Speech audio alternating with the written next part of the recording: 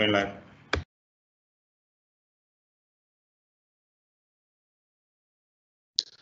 Good morning, everybody. I see 7 attendees in the waiting room or in the room. Thank you for joining us. You are at the Caribbean Center for Renewable Energy and Energy Efficiencies event. Today, we're going to be talking about climate vulnerability modeling for energy systems. So hopefully you're in the right place. We'll begin promptly at 10 o'clock by my clock, which is in, let's say, about 90 seconds. So please stand by.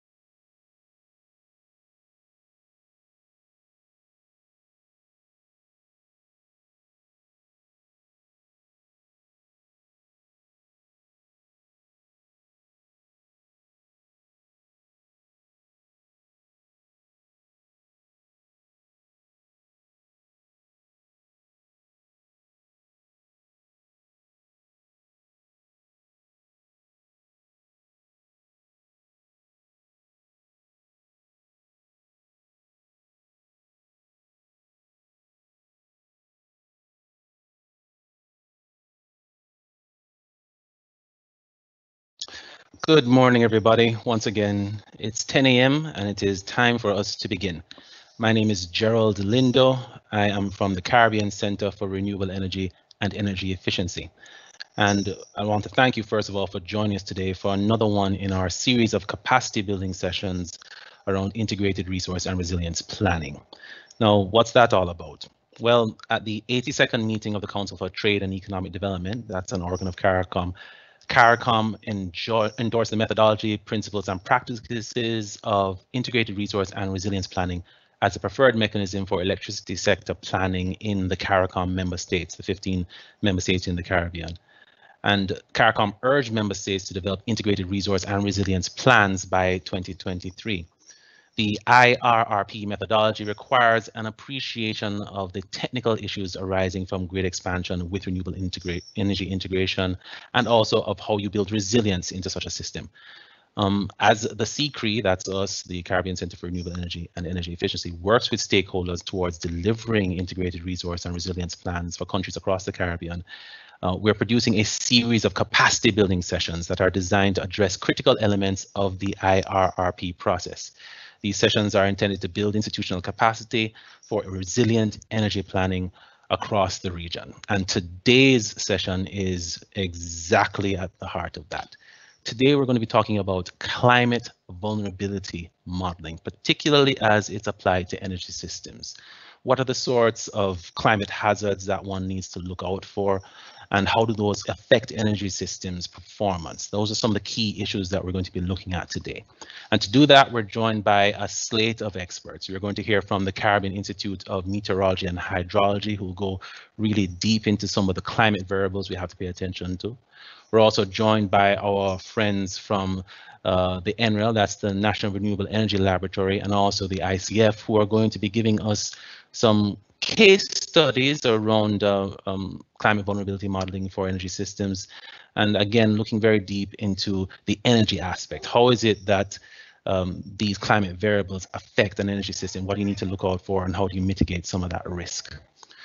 Now, this session is brought to you thanks to the kind support of the GIZ, that's the German aid agency, but also, especially today, from our American friends at the United States Agency for International Development. They're working with NREL and ICF to deliver some of this content to you.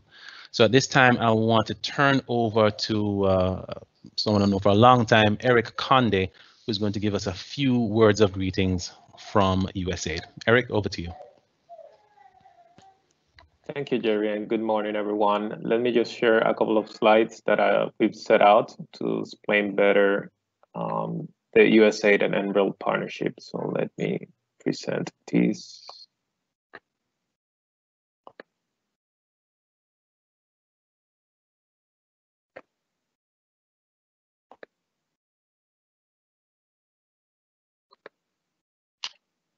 Are you able to see my screen?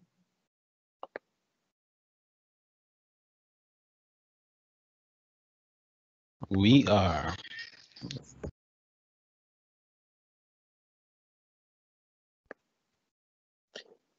Great. So thanks again, Jerry, and everyone for joining. Also, I want to acknowledge the presence of NREL representatives and ICF, which is providing that technical support.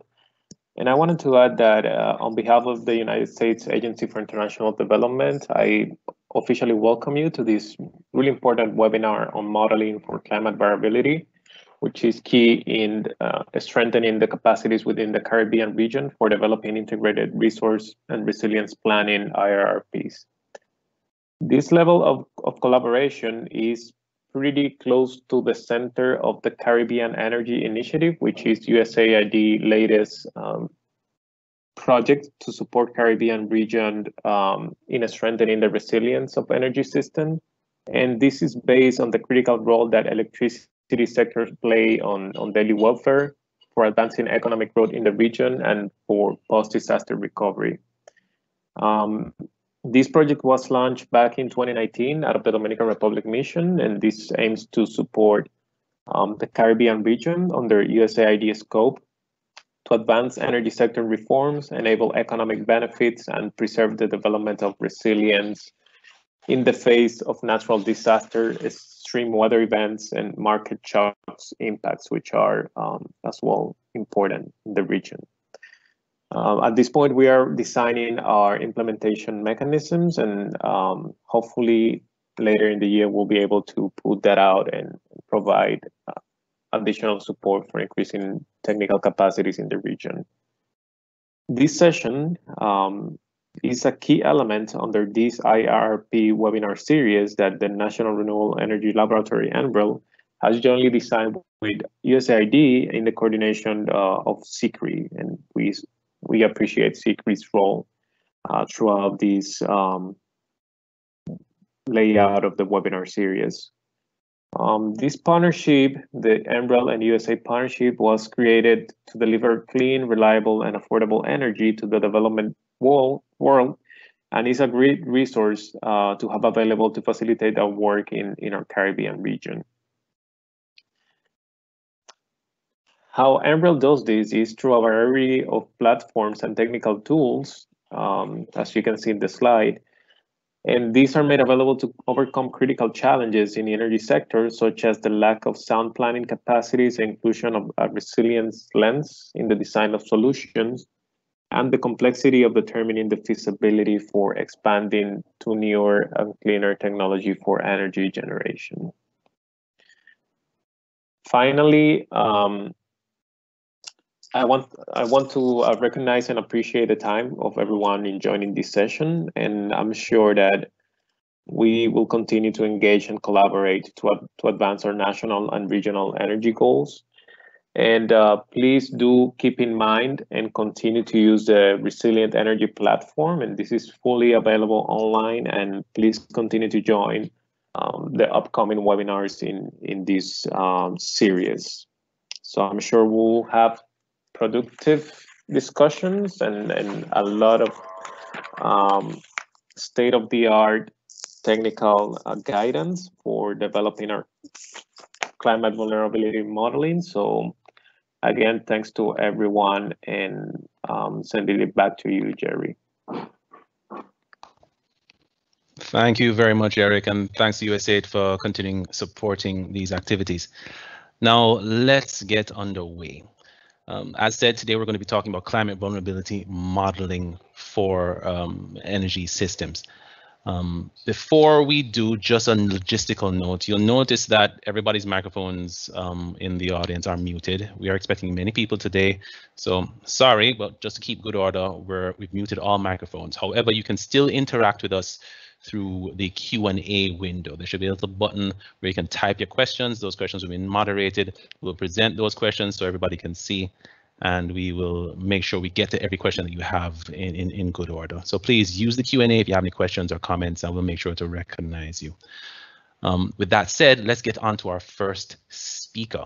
Our first speaker today is knee deep in the world of climate and understanding vulnerability. He is Sean Boyce of the Caribbean Institute of Meteorology and Hydrology. That is the CIMH. CIMH gathers and processes all sorts of meteorological data, that's weather data from across the region. And Sean is quite the master of that. He is the chief hydrologist at the CIMH, so he's a water specialist. He has an MSc in Sustainable Management of the Water Environment and a BSc in Civil Engineering, and he's going to show us quite a bit about how you model vulnerabilities. Sean, over to you, please.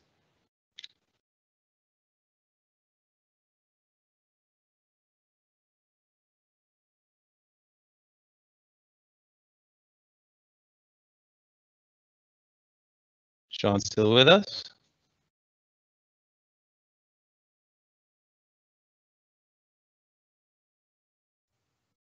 Good morning, all. Can you hear me? Hearing you now, Sean. Go ahead. All right, just give me 2 minutes, please. All right, Sean's sorting out some of his technical issues there. So while he does that, again, let me encourage you all to use the Q&A section if you have any questions. You'll have seen that our moderator Penny is already quite active there. I see Jim Brown from the International Code Council joining us this morning. Thank you for coming, Jim. You know, Mr. Brown, we have your email, and I'm going to probably email you later about a completely separate matter. We do some work at CCREEE around efficient buildings, and I imagine someone from the ICC would be familiar with the CREBEC, the Caribbean Regional Energy Efficiency Building Code, and might be someone who could work with. Let me introduce as well, or just let you all give you a preview of who else will be speaking today. We'll have presentations from Sherry Stout. Sherry Stout is the Arctic Strategy Program Manager and Senior Research and Energy Engineer at the Cold Climate Housing Research Center at NREL. Now, it says cold climate, but really Sherry is an expert on island systems. So quite appropriate for what we have to do today. Sherry's primary research focus is on resilient energy transitions at multiple scales of jurisdiction. She's worked on campuses, communities, and also national scale resilience assessments, integrated energy water nexus analysis and planning, researching the interaction of social sciences and infrastructure resilience. She's built up and or led multiple technical assistance programs and projects at the National Renewable Energy Laboratory. So she's quite the expert on island systems, and she'll be telling us a lot today. We also will be hearing from Mason Freed. He's a climate scientist on the ICF's Climate Adaptation and Resilience team. He uses climate projections and remote sensing techniques to characterize risks resulting from climate change and extreme weather and corresponding adaptation strategies for energy efficiency and resilience projects. Mason's previous professional experience includes investigating climate change impacts and sea level rise at the University of Texas Institute for Geophysics. So between Sean, who's an expert on climate, Mason, who's an expert on climate adaptation, and Sherry, who's an expert on energy systems, I think we have a pretty good lineup for you today. I should also mention another one of our moderators today is James Ellsworth, who is a research engineer with NREL. Sean, are you back with us now? I'm here. I'm not sure if you're seeing the presentation though. Could you verify, or could someone verify what you're seeing? It is up, and I'm going to ask Galen to cue it up in the display so everyone can see. Yep, there we go. I believe that's it, correct? Or is that just a splash page? That's the first page. All right. So over to you then, Sean.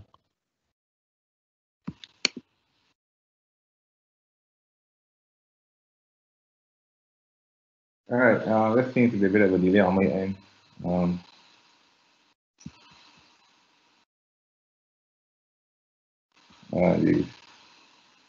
Okay. Gerald. Yeah, Sean. PowerPoint just crashed, so you have to reload it. Okay, no problem. Let's do that quickly though, and if not, we might move on to another one of the presenters, but let's give Sean just a few minutes to get it sorted out. Meanwhile, once again, please, everyone who's in the room, and I see 30 attendees, use the Q&A. Let us know where you're from. Let us know some of your interests. Let us know what questions you have. Today, we want to cover climate resilience for energy systems. So we're going to be talking about vulnerability assessment and modeling vulnerability. We're going to talk about a case study that was done in Ghana. And we're also going to talk more generally about how energy systems are affected by climate factors. So please stay engaged and let's keep it rolling. Meanwhile, to fill the time while we sort out some of the technical issues, James, let me turn over to you. I know that we usually do some polling of our audience so we can get a little bit of a better idea of their interests and inclinations. James? Yes, good morning, everybody. Great to be with you all again. We can run some intro polls here just to get a little background on the audience. I'll post a link to that in the chat, and I'll show it up on the screen once I get the screen shared here.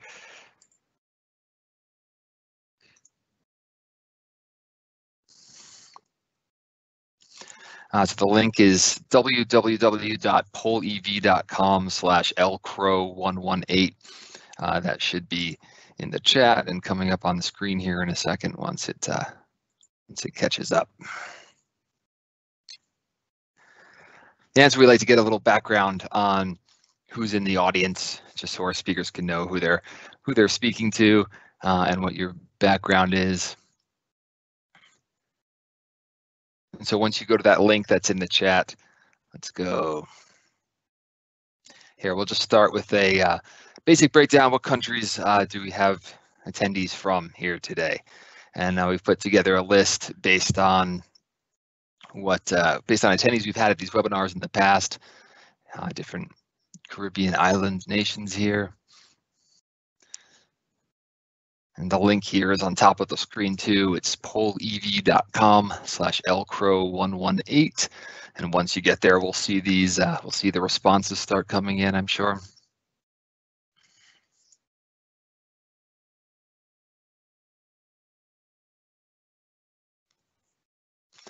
Got some representation from Barbados, some from Trinidad and Tobago, from the United States.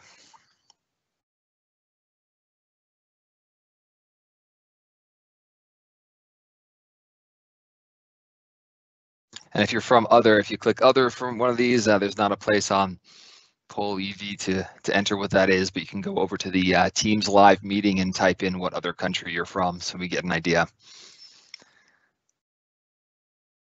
And again, if you're just joining, the link to this polling site is in the Q&A of the Teams live meeting. All right, so good breakdown here. Trinidad and Tobago, especially well represented, some DR coming in too.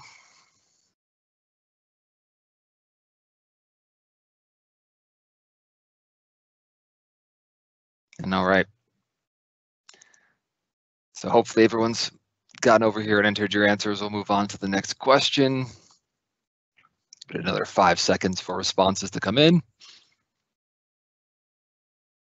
One last minute, Antigua and Barbuda. Okay, so next question, what type of agency or organization do you represent?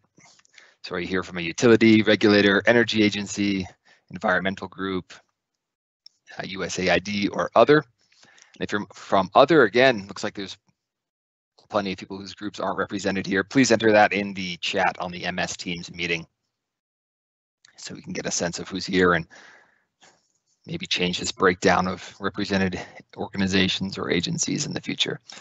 But it looks like a good split, several others, and a lot of utility representatives. All right, and then we'll go to one final question here before we get going in the presentations, just to see how you see how you're feeling about going into this webinar. Rank the following in order of importance for power sector generation. So totally in your opinion. I'm sure there'll be some tough decisions here, as a lot of you think all of these things are important. But is it clean or renewable energy sources, cheapest upfront cost, lowest lifetime cost, predictable power generation? And we'll try to get it back on the screen here.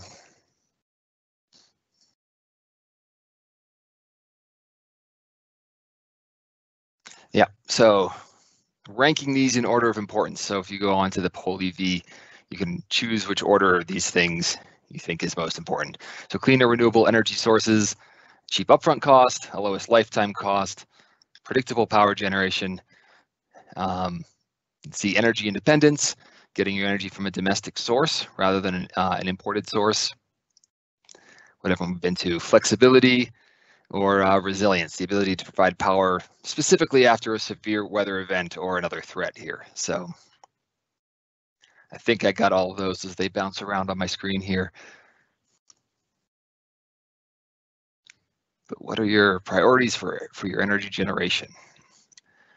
Nice to see a lot of prioritization of clean and renewable energy sources and resilience as well. That's a big topic of this session.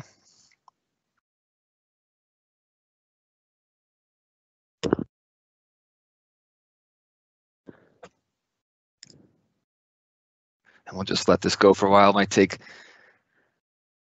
people a little while to get their priorities or figure out their order.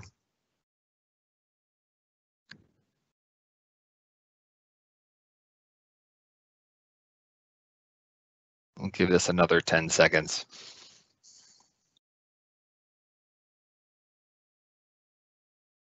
But good to see that our audiences have clean and renewable energy sources, resilience, energy independence,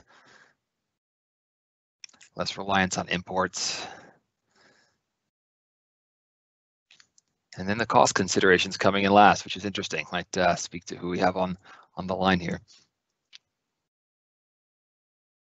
Give it another 5 seconds, but otherwise, I think is Sean ready to go here?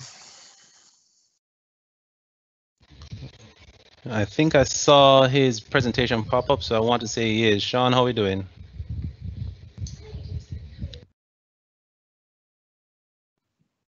Hi, Gerald, sorry. Every I'm ready to go. Hopefully it runs smoothly. All right, Galen, cue him up.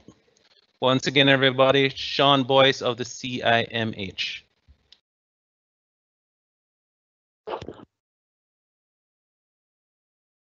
All right, so good morning, everyone. Apologies for the delay. Nevertheless, we'll try to get through as quickly as possible. As was pointed out by the moderator, my name is Sean Boyce. I'm actually Chief Hydrologist here at the Caribbean Institute for Meteorology and Hydrology, where we are supporting this IRRP process with a degree to deliver and support this capacity building section. Just a little bit about CIMH. I believe that there are some persons here on the call that may not necessarily be familiar with the Institute. We are located in Barbados. We have 16 member countries across the Caribbean. We are a CARICOM institution, and our main roles are listed on the screen. I'm getting a message saying I need to share my screen again. I don't know why. Let me try to see if I can accommodate that.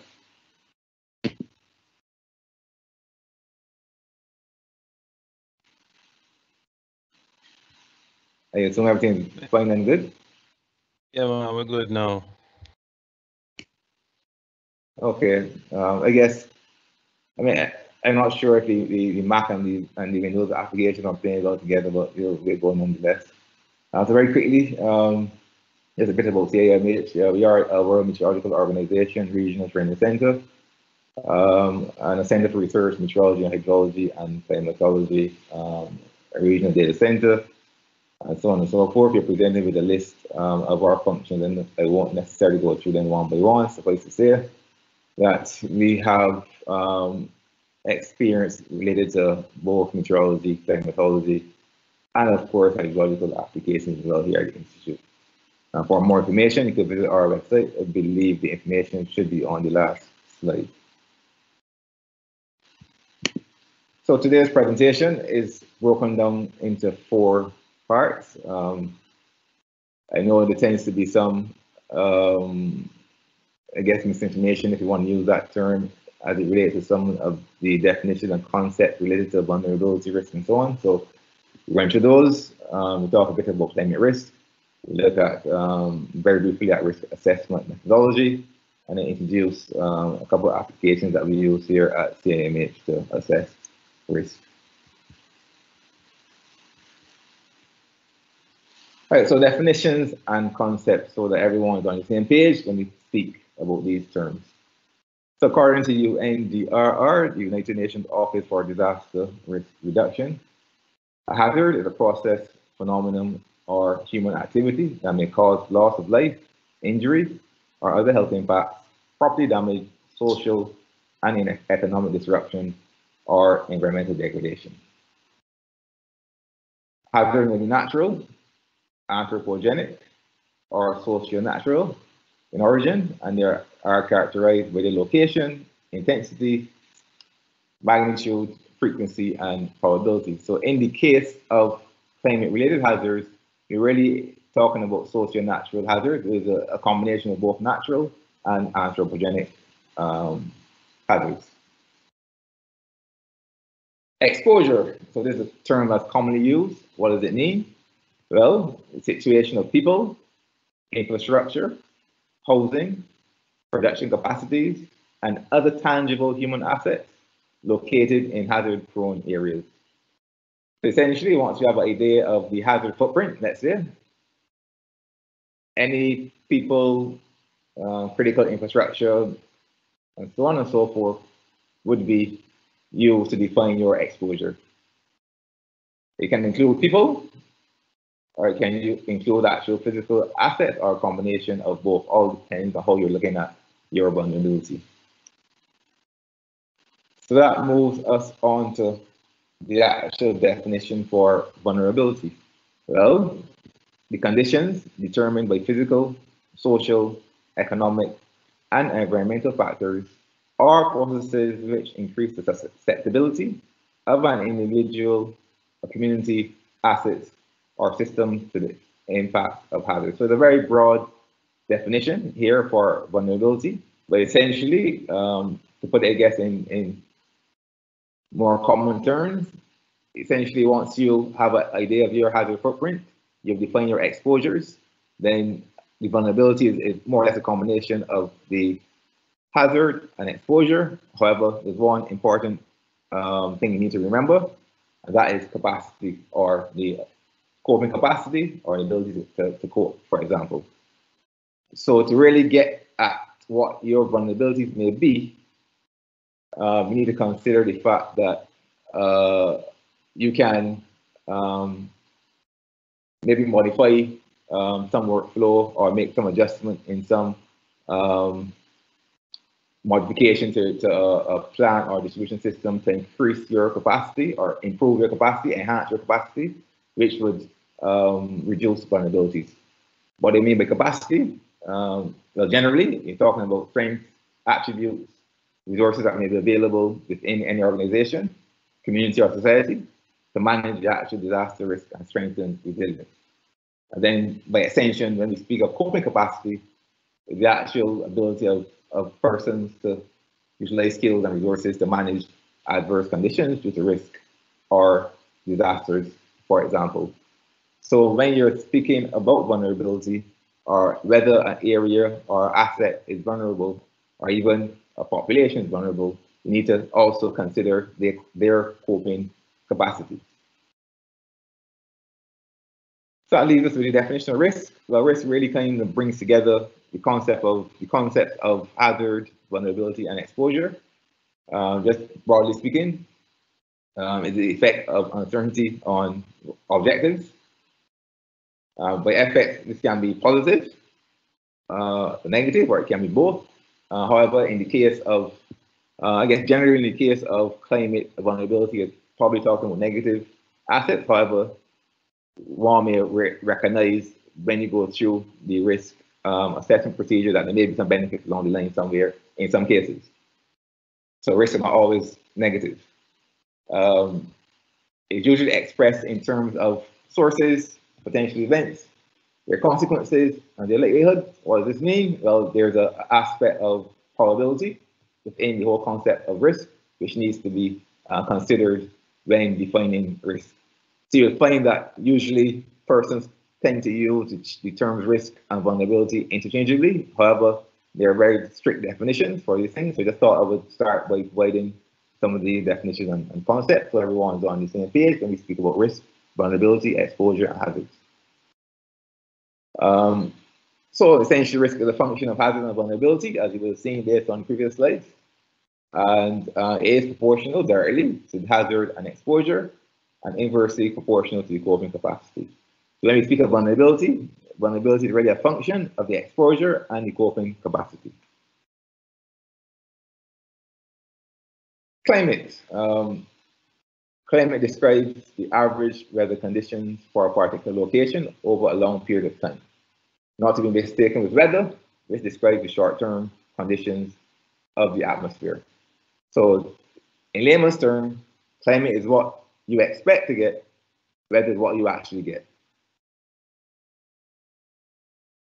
So if we expand on our definition of climate a bit more, you also have to consider the varying time scales when you speak about weather and climate. So for example, when we speak of weather, we're talking about forecasts or observations that may be happening now in terms of nowcasting, or forecasts that may be hours, days, in some cases weeks into the future. So that time scale is known as the weather time scale. When we speak of climate variability, we're moving up the time scale ladder, so to speak, into time scales ranging from months, seasons, to years. And when we speak of climate change, we're talking about decadal change and changes over centuries. As you notice, as you move from weather through climate variability to climate change, the forecast uncertainty grows. Therefore, when we look at climate change projections, you also need to always consider the fact that you have a rather large uncertainty and try to apply the information as best you can given those uncertainties. In terms of the region and how it's kind of structured and who does what, so to speak, your National Meteorological and Hydrological Service, in collaboration with CAMH in some ways, we do a lot of work in the weather timescale, as well as the climate variability timescale, through, in part, the Caribbean Climate Outlook Forum, which is headed by a colleague here at CAMH. Through that forum, climate variability products and weather products are produced to support decision making, not only within the energy sector, but also to support other sectors along the way. And I'm not sure if anyone on the call is familiar with CARICOM, but it's a very useful forum to support decision making across sectors.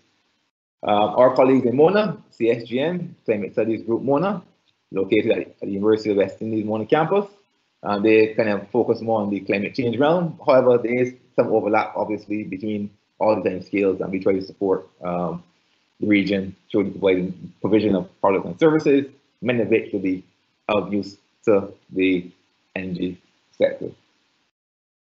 So just to summarize, when we talk about weather forecast, we're talking about the weather time scale.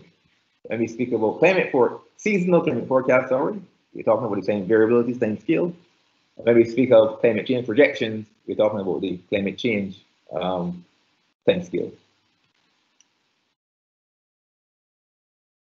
So what I did to get a formal definition for our climate vulnerability, so we have the definition of our vulnerability that I presented in a previous slide. Essentially, I provide a definition that considers climate rather than just hazards. So we can say for climate vulnerability, the conditions determined by physical, social, economic, and environmental factors or processes which increase the susceptibility of an individual, a community, assets, or systems to the impact of climate variability and or climate change.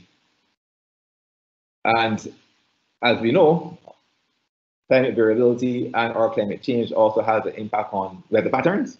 So I could have included weather here as well.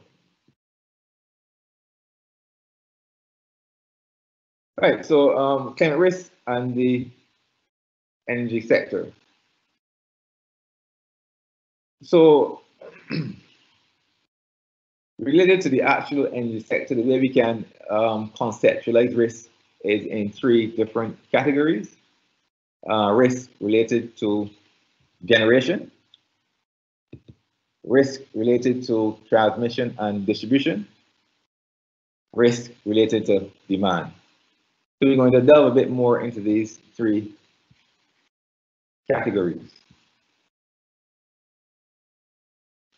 So I'm not sure how many people on the call, how many persons generally are familiar with the State of the Caribbean Climate Report that was produced by the Climate Studies Group, MONA, in cooperation with CIMH and some other institutions in the Caribbean.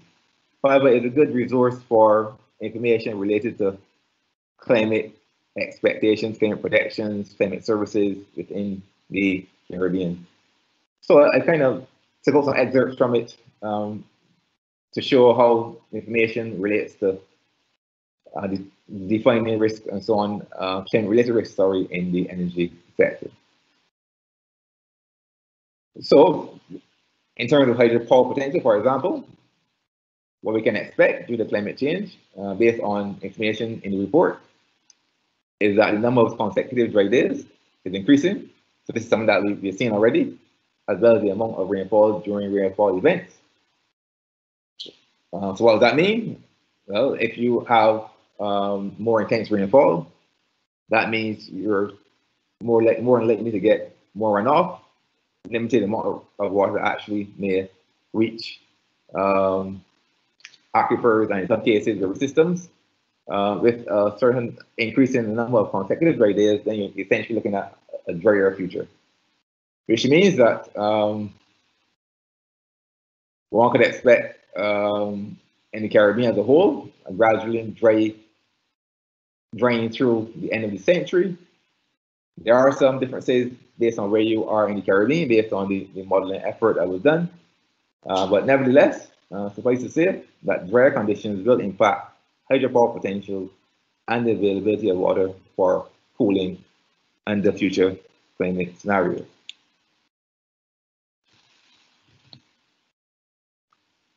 Solar potential, again, from taking up on the report, what we're seeing is an increase in temperature in the Caribbean, and it is consistent with the global warming trend.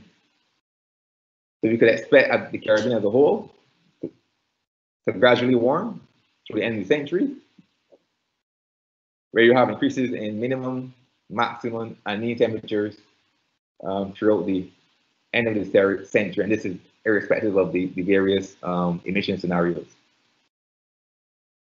So what does this mean? Increased air temperatures, for example, will obviously lower solar PV efficiency, in addition to energy output.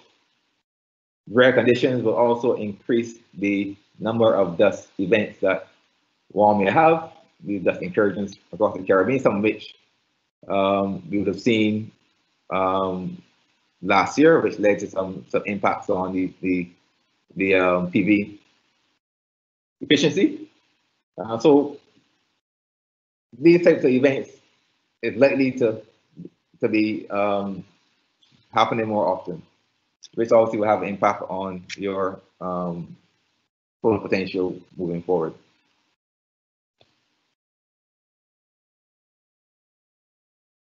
So in terms of some of the work that CMA has started to get involved in, I believe we have a couple of slides on it related to renewable energy production and modeling. So we have on campus several PV installations, and given that we also have the capacity to do some modeling and monitor variables and so on, we've been looking at things like, for example, the impact of temperatures on PV potential. This is more within the weather time scale. Also, we are looking at the impact of dust on the performance of the PV panels as well. So within that weather time scale, if you like, this is more towards supporting things like, for example, the balance of the grid. So once this research is further matured, then we could start to look at applications that perhaps can be used to support the integration of renewables into various energy production systems, where one can balance the grid based on the irradiance being received, for example. Risk related to generation again. So we're talking about wind potential in this case. What are we seeing? Well, this kind of repeats from the previous slide. Increase in temperature in the Caribbean is consistent with global warming trend. Okay, we know the Caribbean is gradually getting warmer. But in terms of wind potential, what does this mean? Well, the changes in wind climatology due to increased air temperatures lowers wind potential. So in support of this, we have a member of staff who recently completed a PhD who looked at this whole issue of future wind potential. So he would have conducted a study maybe 2 years ago or so as part of his dissertation, where he categorized the Caribbean into 3 zones and looked at the wind resource potential for each zone. So first, he would have looked at some observational data. In this case, 1949 to 2015. He would also include some reanalysis data from climate sources to get a sense of the climatology for that baseline period. And using that information, he was able to project for various scenarios the future wind resource potential generally for the Caribbean. And what the research showed is that for both scenarios, increasing winds for the period shown southward to the Guianas, also for the CLLJ, I'm not sure if I highlighted it, but CLLJ is the Southwest Caribbean. We are expecting decreasing winds so too in the Western Caribbean. So I mean, there's still some work to be done here. Obviously, at this scale, perhaps it may not necessarily be, well, let me put it another way, perhaps the scale isn't most applicable for site assessments, but it is a start. However, the next step obviously would be to refine the work and make it a bit more site specific, which would require higher resolution models. And we're actually at the point where we're looking to start some of this type of modeling at higher resolutions this year in collaboration with CSGN.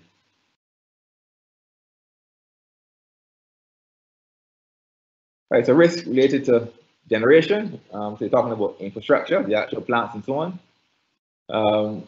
So what we have seen is a significant increase in frequency and duration of Atlantic hurricanes since 1995.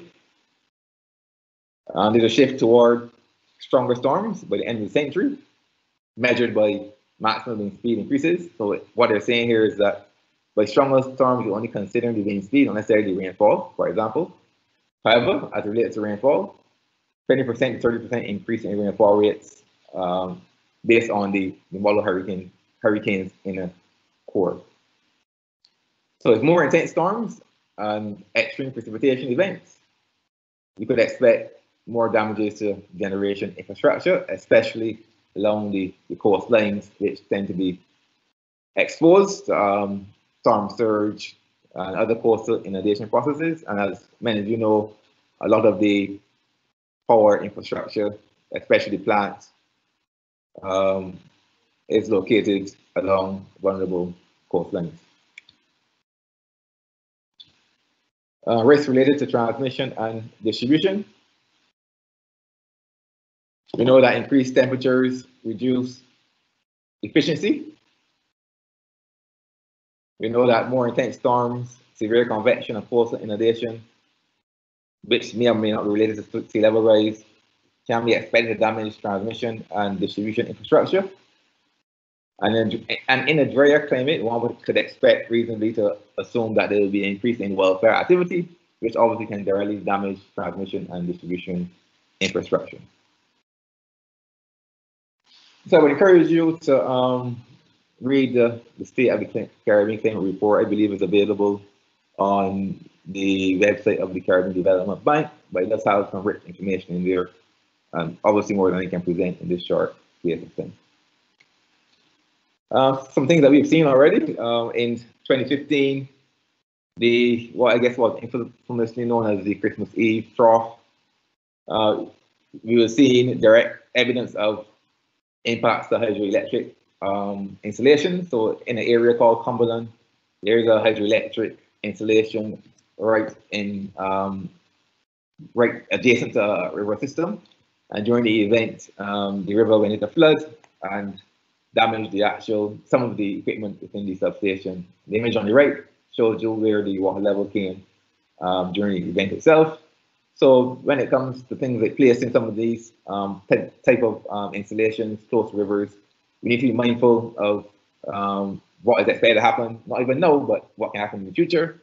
Because obviously under changing climate, one may expect such events to happen more regularly, or perhaps the intensity may be a bit higher.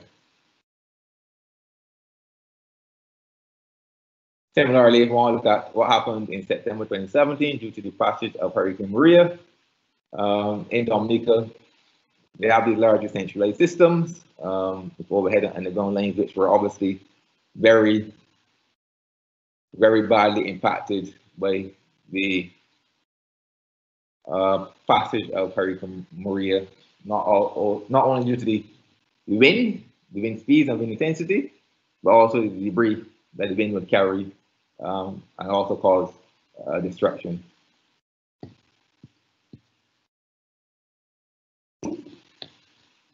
So risk related to demand, two things to note without going into too much detail. Increased temperatures will increase the energy demand for cooling and may stress capacity limits if not carefully planned for. Decreased precipitation and increasing dry days will increase irrigation as well as potable water demand, which has an energy component. For example, if there's need to expand water distribution to include desalination plant, for example, that has an energy input that needs to be considered. And if you're looking to expand into that area as a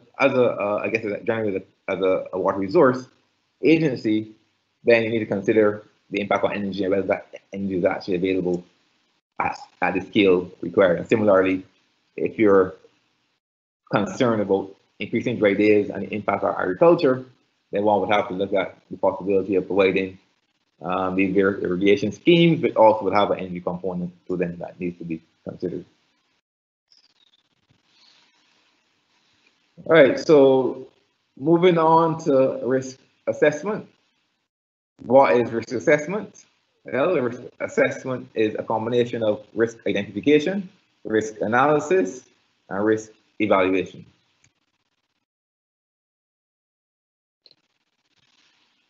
So what does risk identification try to capture? Well, risk identification aims to describe risks that may help or prevent objectives from being achieved. Remember, I would have noted at the beginning that risks are not always negative. In some cases, they can be. In some cases, risks can be positive. However, in the context of what we've been discussing, you can identify or you can imagine risk identification as that same process we looked at earlier of trying to figure out the impact on generation, transmission and distribution, and demand. So that's kind of how you would identify your risk, by going through these various categories, and based on your particular scenario in your particular country, and you have particular specific, I should say, actions that may need to be taken to identify risk based on your environment. The risk analysis, this is kind of where I guess most of the number crunching is done. Risk analysis aims to understand the nature and level of risk. Sorry for the typo. It considers uncertainties, sources, likelihood and capacity, and so on. What is that saying? Well, when it comes to risk analysis procedures, there are probabilistic components where one may look at return periods. A return period is more or less a probability of what you may expect to happen or occur in the future. And if you're considering, for example, a flood hazard or a wind hazard, those types of information can be reported based on a return period, which, as I said, is a probability. And having an idea of that probability, one can develop various vulnerability functions that consider the various probabilities of those different types of hazards. The vulnerability, as we know, considers the exposure and the ability to cope. Also, vulnerability can be expressed in terms of damage. So the last point here, or the last bullet point on this slide says analysis techniques can be qualitative, quantitative, or a combination of both. So in qualitative terms, we're not generally trying to find a value to determine your risk in terms of a dollar figure, let's say.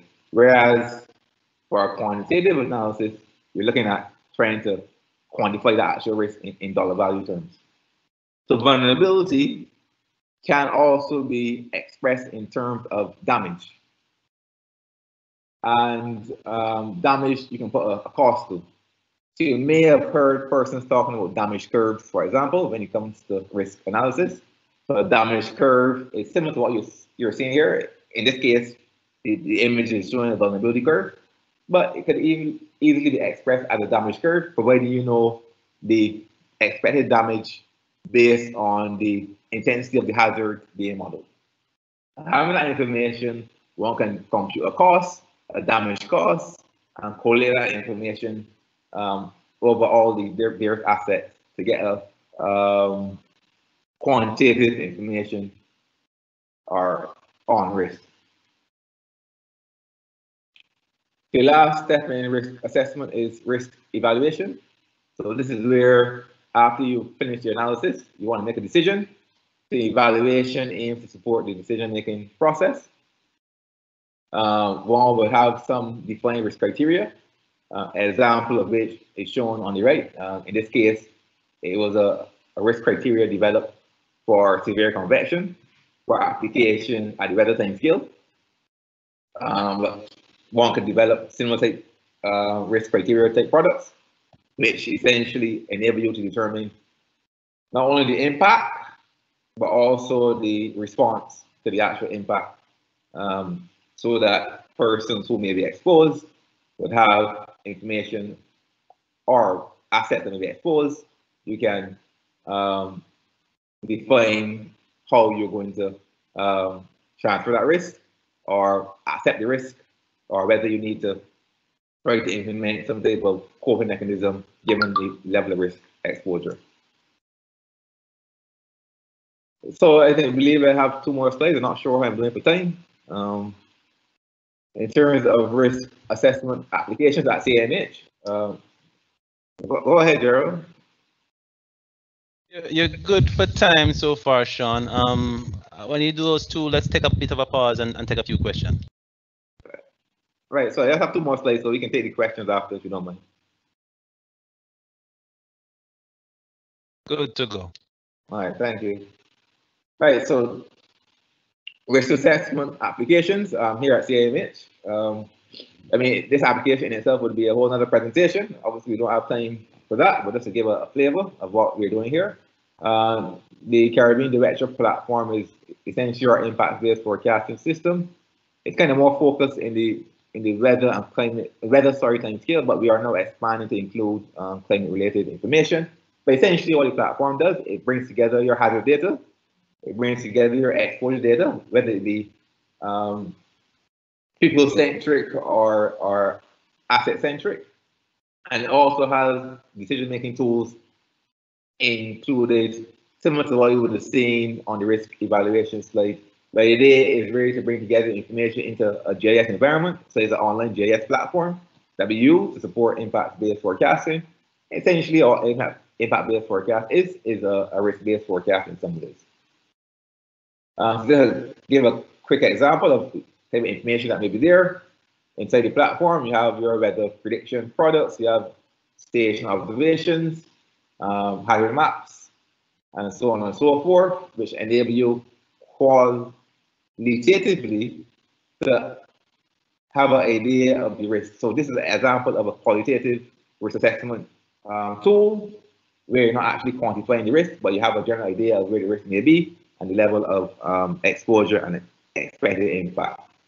So when compared to another tool, this one is a slightly different platform that is more geared towards quantitative risk assessment, where given some type of flood scenario, you have information on the damage that may be related to that particular hazard scenario, and you collect information across all the assets, which could include obviously power grid assets. And once you have the expected damage based on the hazard, you can collect that information into an actual damage figure.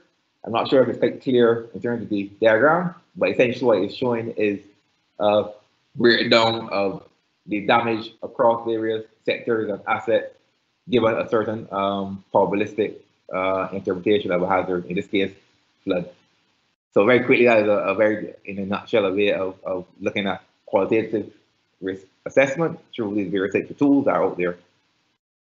All right, so that is the end of my presentation. I'm open for any questions that you may have at this time. Thanks for giving the opportunity to present on this important topic. I look forward to working through this IRRP process in the future. Over to you, Daryl. Thanks a lot, Sean. We have a lot of questions coming in. I have several myself, but thank you very much for a detailed and very interesting presentation. One of the first comments that we got while you were talking, I thought was a very interesting discussion point. I don't necessarily agree with it, but I think it's one that really could spark discussion. An anonymous person said, based on this statement, when you were talking about the effect of rainfall changes on hydro, based on this statement, then hydro should not be considered as a way forward in generation and production. How would you respond to that?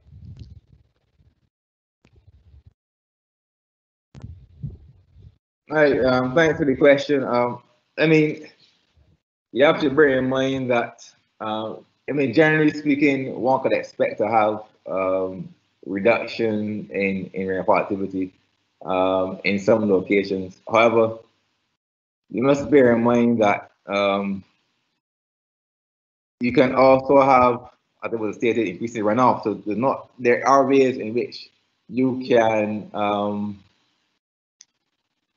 there are ways in which you can consider still expanding your renewables to include things like hydropower potential, especially considering that, I mean, as I know, as a hydrologist, what you actually know is that there isn't really sufficient data currently being collected to really give a firm assessment of currently the amount of water resources available.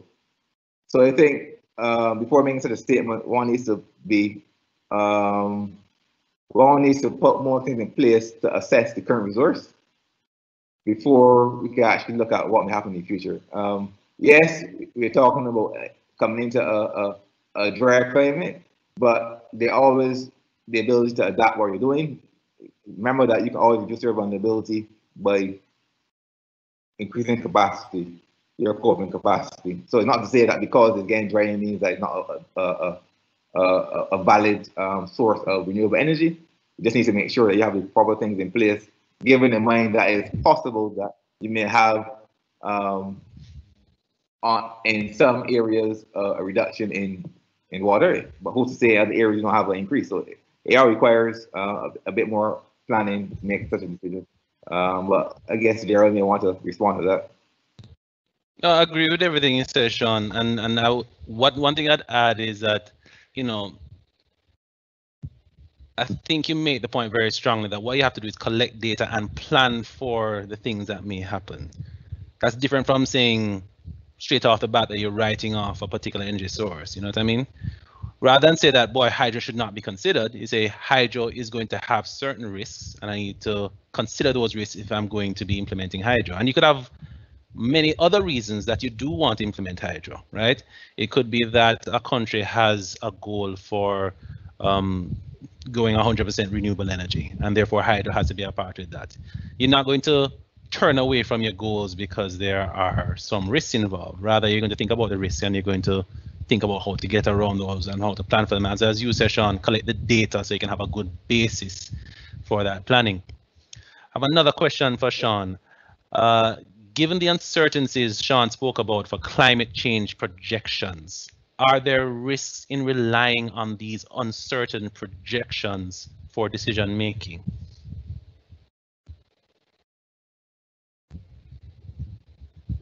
How do you respond to that one, Sean? Right. Yes, I mean, this whole idea of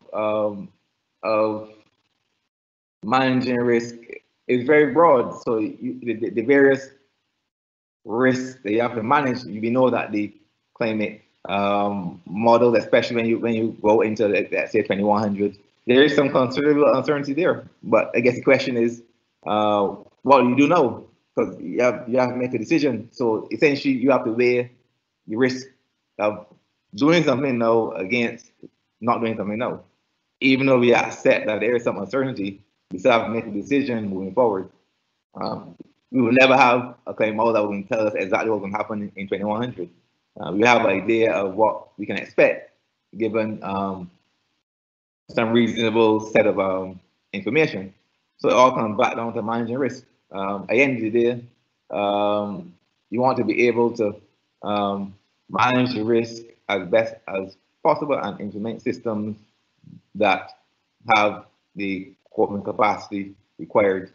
But just to go back to the first question, just to make a point, the idea is not to have one source of renewable energy.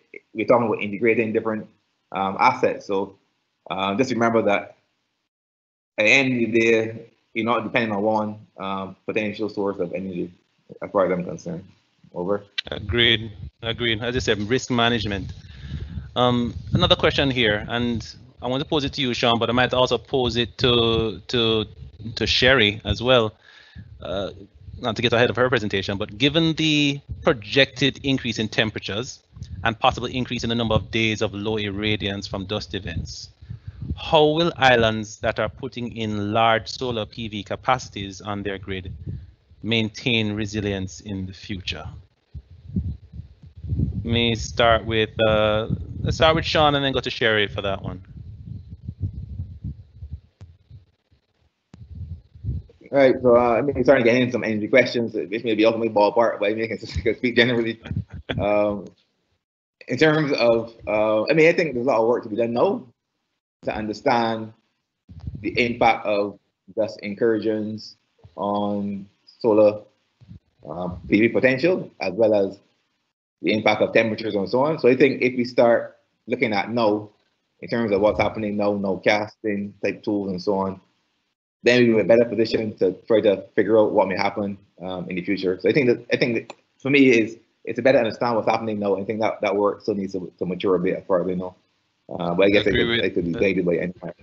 Yeah, I agree with that. And the last couple of slides you had really showed some of the tools that CIMH has and you spoke also about data collection. That is the start, right? You collect the data, you use these tools, and you assess what your options might be.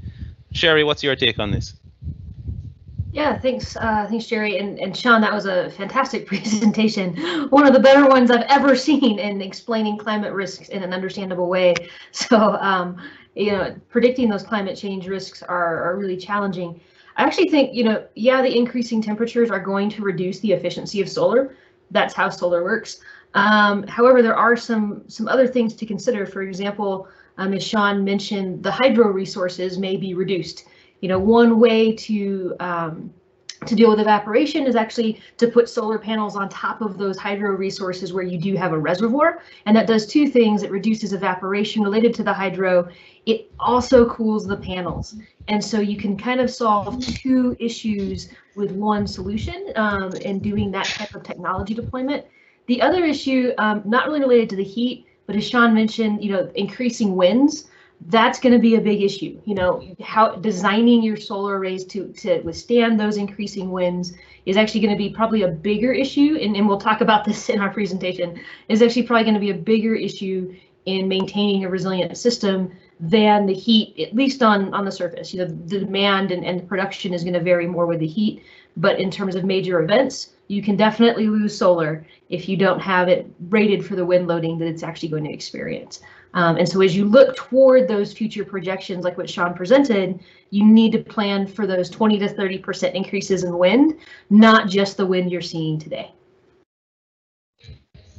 Yeah, very good point. I mean, we in the Caribbean are very familiar with storms, and we're just going to have to prepare for more of those. And understanding what our exposure is going to be critical.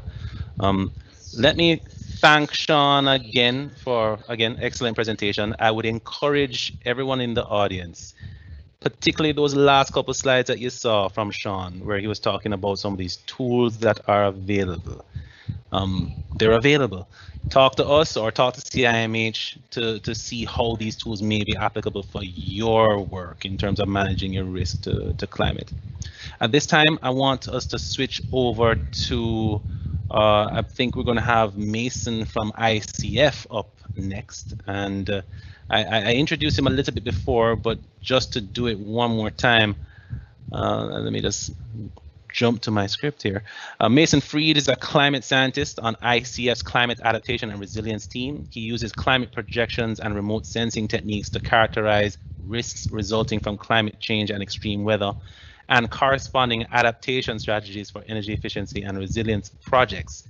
Mason's previous professional experience includes investigating climate change impacts and sea level rise at the University of Texas Institute for Geophysics, and I believe today he's going to talk to us about a case study that was located in, I want to say, Ghana. Is that correct, Mason? Yes, can everyone hear me? Hearing you loud and clear. Excellent, yep. Thank you for that nice introduction. Can everyone see my screen that I'm sharing? I go to full. Yeah, we can see it. Just need to enter presentation mode or whatever. Yeah.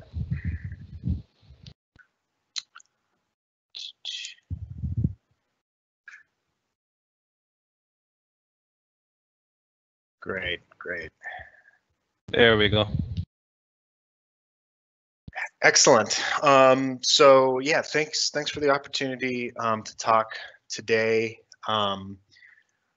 This presentation is going to be on a case study of a climate resilience assessment of mini grids in Ghana.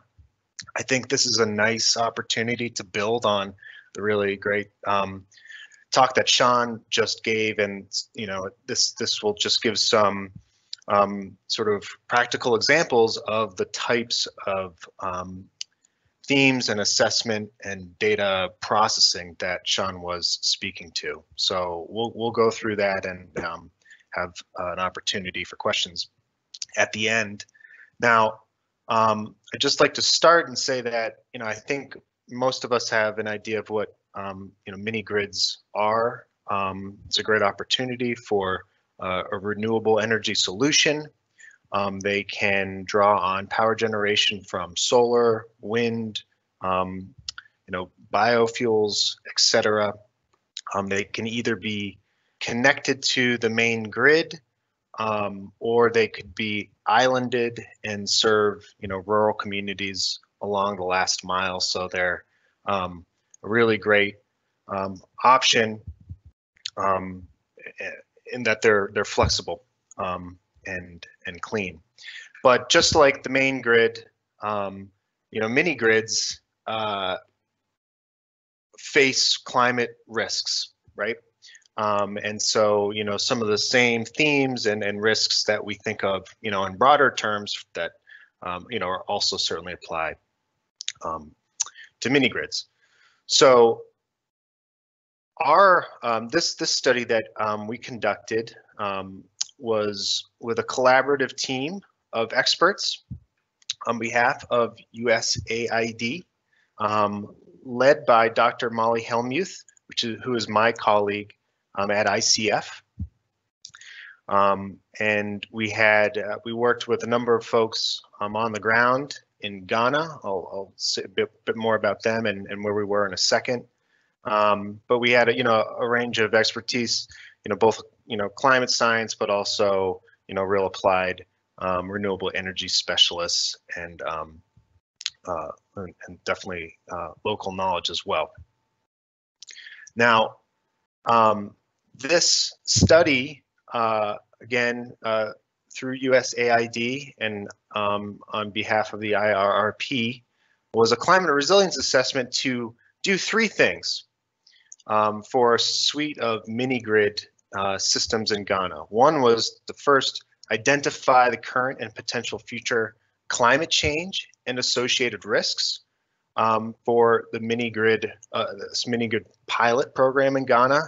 And as Sean said, there's climate risks are on some sort of continuum from the near-term weather to long-term climate. This was certainly focused more on long-term climate, but also appreciated that many of those long-term or risks are already happening in present day.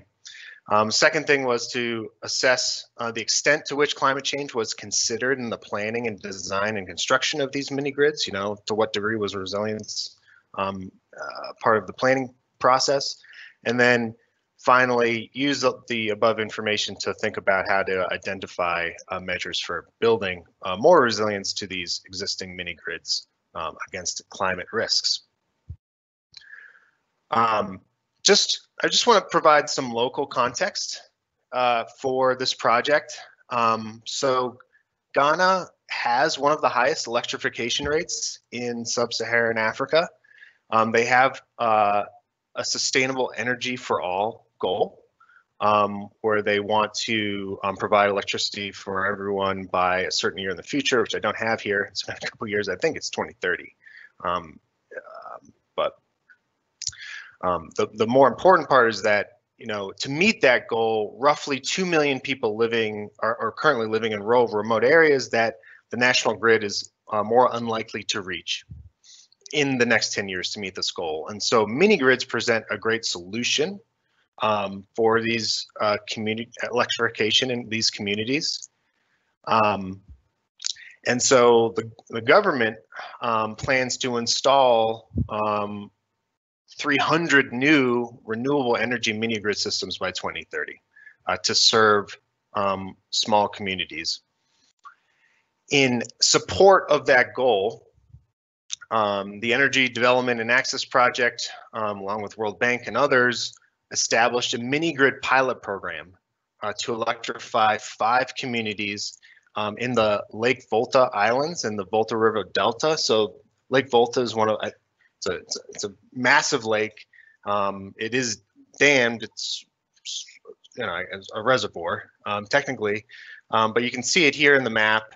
On the right, there's this blow up in A. This is sort of these island communities. There's 4 island communities in Lake Volta where the mini grids were installed, and this lake drains out into a river towards the Gulf of Guinea, and that is the Volta River Delta, where a 5th site was. And so those pink dots in those little maps, they just show these communities that were part of the mini grid pilot program. These are mainly solar mini grids, so they have solar PV. The one site along the coast in the delta also has a wind turbine. Installed capacities between 30 and 55 kilowatts, and they have battery storage, right? And I think all of these sites also had backup diesel generators to get through periods where renewable energy production or generation was low. I think I'm amongst friends here today, so I think we have some ideas of the many benefits of renewable energy and mini grids. You know, they're numerous. They're obviously a low emission solution for energy resilience. They have great benefits for the communities they serve. You know, ranging from security and health to education and honestly, you know, the mini grids here, you know, just provided a nice even outlet for the community to just hang around and you know, as a meeting place. But more importantly, I think for our discussion today is that those benefits can't be realized without a lens to resilience. So first, I just want to highlight that these mini grids, even this pilot program in Ghana, has already experienced risks from climate hazards, and so that are affecting the performance and lifespan of these systems. So Sean has already touched on, you know, many of these, but you know, feedback from stakeholders and community members underscored things like, you know, rising temperatures. There's unanimous observation that there's steadily increasing temperatures at all sites. You know, severe weather. There's a period, sort of the Easter period, of high winds.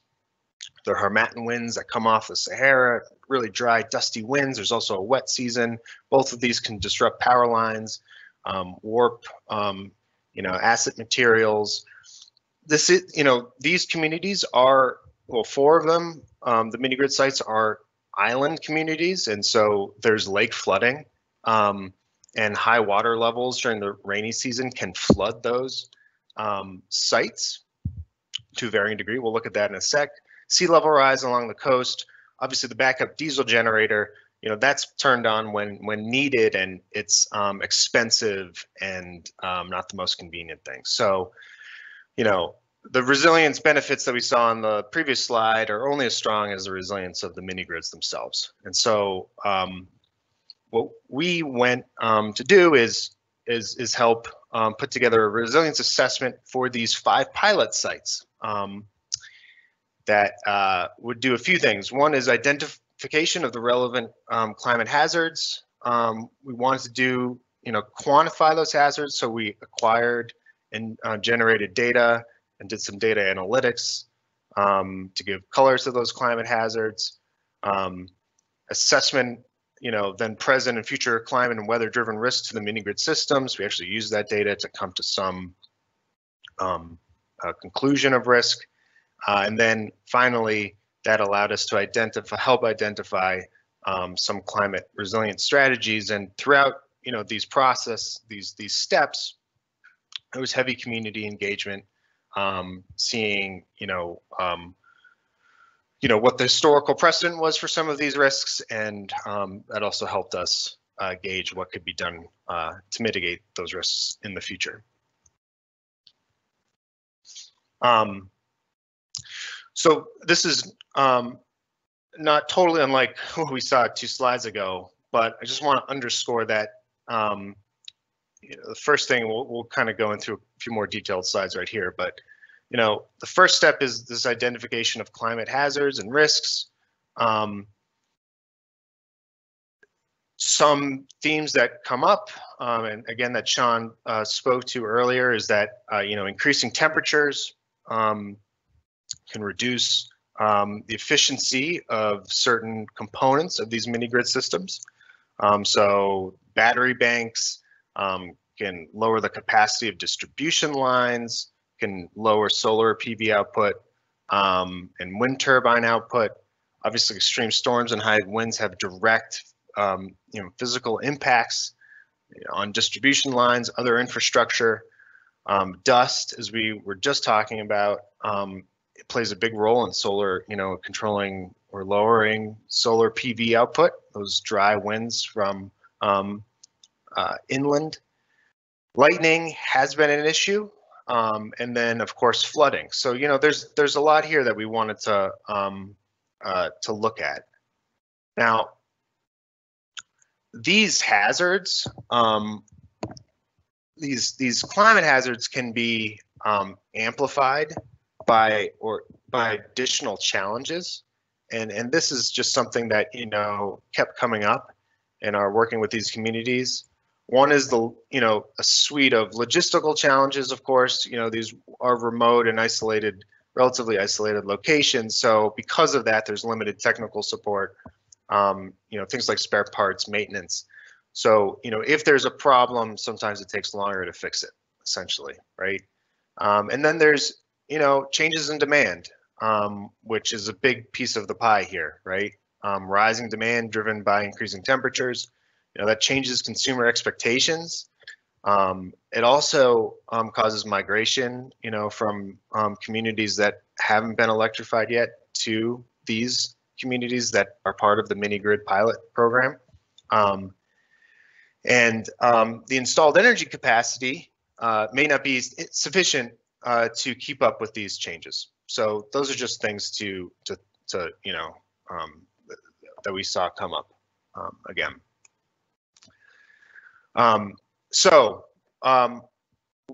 Okay, now that I've just introduced some of those potential hazards, I do want to speak to some of the data and analytics that we undertook to support investigation of those hazards and to support resilience. And this is I'll get into it, but this is calling on much of the same data that Sean spoke to, and the Meteorology and Hydrology Institute have, right? So this is sort of drawing from a common set of underlying data. So just want to say that to do this is really like two steps. First is sort of an acquisition or generation of relevant hazard-specific data, and as I mentioned up top, we're really thinking longer term in terms of climate projections. So we wanted climate data. So these are things like global climate model projections for a suite of variables: solar radiation, to match up with solar PV output, temperature projections, sea level rise, wind. We also wanted to think about storm surge and sea level rise modeling to the degree we could. Our climate projections focused on 2 future time horizons, so we were really thinking about these risks at 2 future time horizons, out to 2030 and 2050. And we thought about projections in terms of relative changes by those time periods relative to a historical baseline. Of course, also want to think more internally about mini grid system data, the capacity ratings, load projections, damage functions. What sort of sensitivity do the actual systems have to some of the climate projections that we're looking at? And then again, we wanted to understand a range of potential impacts. So this goes to it was a good question that we just had about, there's uncertainty in climate projections. Should we use them?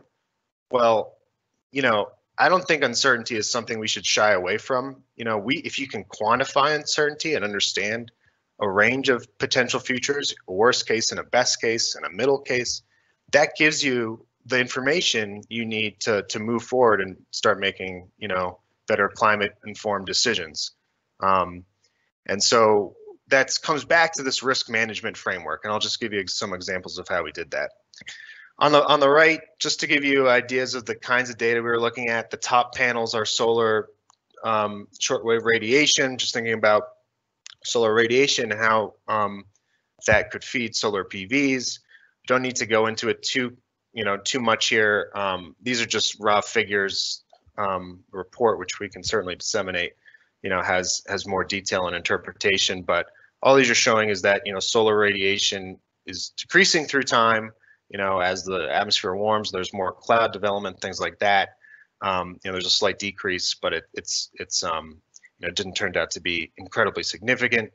On the bottom right is just a lake level. Again, this is Lake Volta as a reservoir, so you can actually identify flooding events that had posed risks to these or made these communities exposed to flooding in the past. Just want to give a couple examples of some of the exposure work we did. Please let me know if I'm running short on time here as well.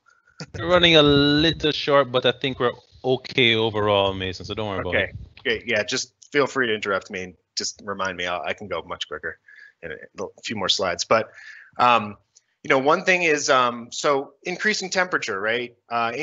So there's increasing average and extreme temperatures. So we used, again, global climate model temperature projections from the Royal Netherlands Meteorological Institute, KNMI, which has global climate projections. There's many other places that provide climate information as well, as Sean was speaking to.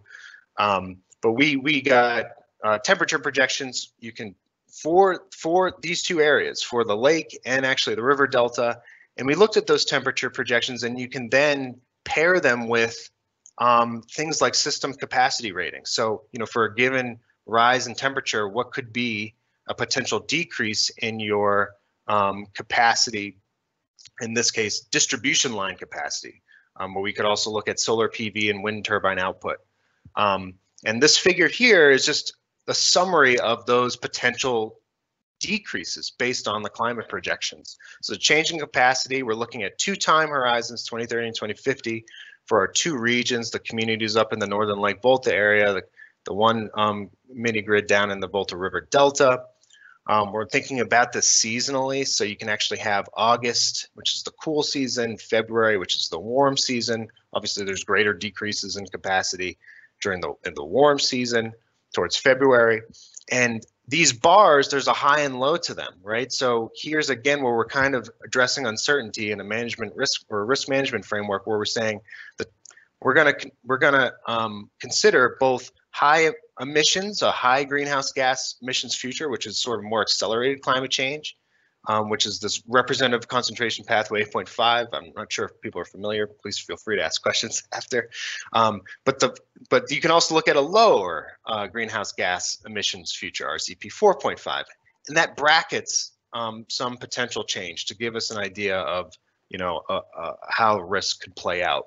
And what we did find is that these temperature increases can reduce things like battery capacity in these mini grids by up to 7%, right? Which is not inconsequential. Also thinking about flooding, I'll go through these relatively quickly. Apologies, but these maps on the right are little maps of each mini grid site, and the colors, the blue to yellow, just shows elevation. It's a digital elevation model, and the dark blue is water. It's the water level in the lake.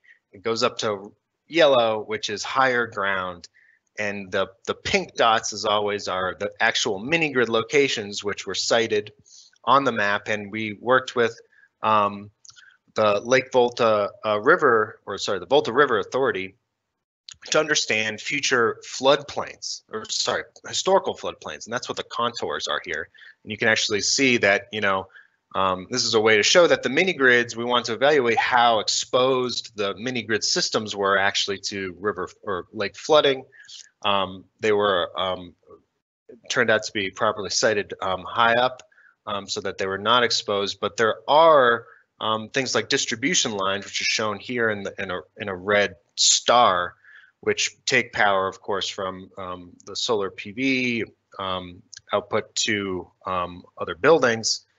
Those were below the flood or within the floodplain. And so that would be an exposed area highlighted for any sort of hardening measures. Anyway, these types of maps are something that can be done in the planning stage. These DEMs are publicly available. They're an ASTER global DEM. You can use, and you can then plot, flood contours on them in a planning stage to think about how flooding could occur in the future. Winds, we looked at winds. This is data from the World Bank Climate Change Knowledge Portal. Just giving some examples of the data we looked at. This is not complete. I just wanted to show this one, say that, you know, it's not always horrible. Like sometimes, I think as Sean said, like, you know, risks, well, some risks are worse than others. Here's one instance where, based on the data we have available, you know, the number of windless days was not projected to decrease much. So, you know, there wasn't, again, based on what we have available, you know, large anticipated decrease in wind turbine output, particularly at a coastal location. Couple more slides. Just, you know, we went through, those are some examples, but we went through basically all of these hazards here on the left for these sites. You know, so flooding, sea level rise and storm surge, temperature stress, wind stress, solar radiation, cloudiness, extreme weather, including dust. And we're able to just summarize, you know, what sort of the main effects were on the mini grid systems associated with these risks. We've already touched on some of them, and Sean highlighted them as well. But just want to say that once those were identified, then, you know, you can pivot, and now that you have the data in front of you, you can think about adaptation options.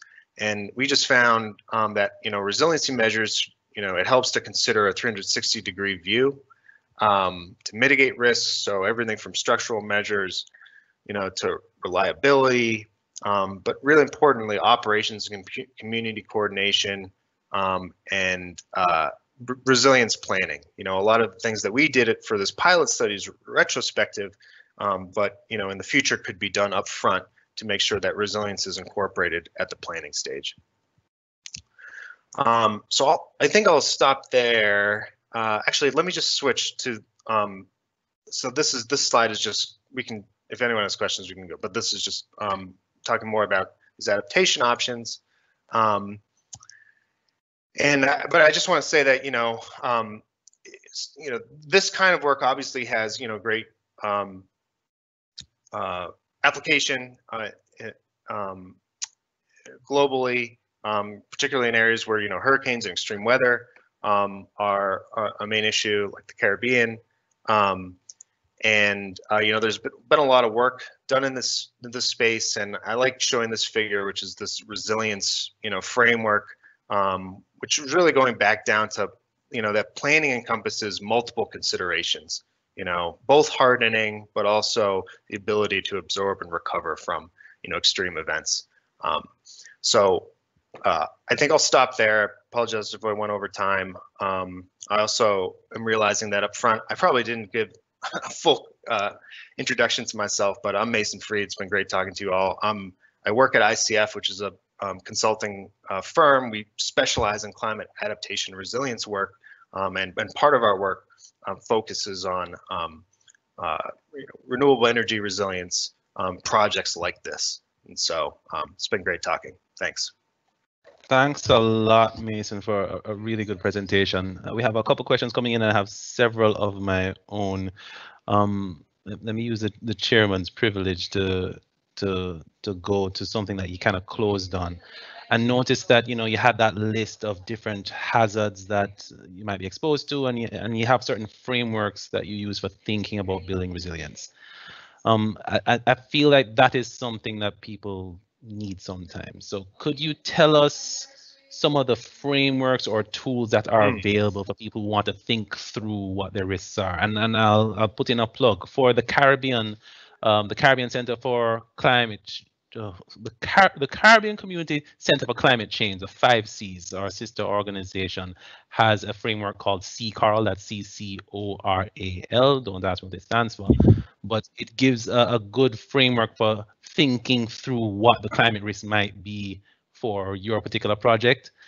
And you know, it's a nice checklist basically. And I think those sort of tools are useful to people. Could you give me some of the tools that you have used or would recommend, or what resources are available for people to think through what their risks are? And were you thinking about this? Which slide were you? The second to last or third to last one. It was you had like a whole list. It wasn't this one. I think it was a little bit before. Yeah, there you go. So you have there a list of things to think through, and I'm sure people would love a checklist like this. So what do you think? Yeah, no. I mean, it's a great question. I think, you know, the first thing to do would probably be to reach out to an institution or a resource like that, where, you know, there is on paper some, you know, a checklist of things to actually look into, like this column on the left, flooding, you know, sea level rise, temperature, wind stress, you know, these different, you know, hazards, let's say. And then you can, you know, think about more locally whether those hazards really apply to your local project, right? And part of that is doing some data analysis. You know, as a climate scientist, that's I often focus on sort of just, you know, the exposure side of things, as Sean said, thinking about, you know, how these hazards actually present exposure to, you know, localities of interest. And when you get there, you know, that is, you know, that can be difficult to find data, you know, but it's people like Sean and the Meteorology and Hydrology Institute of Meteorology and Hydrology, and other publicly, you know, other resources that have data that you can call on. Obviously, you know, if you're doing a study in Australia or somewhere in the Caribbean, you know, there could be different places where you're getting data from, but there are, you know, sort of high level, there are also high level data, you know, providers that have global data. So things like for climate projections, you know, there is KNMI, which is again the Royal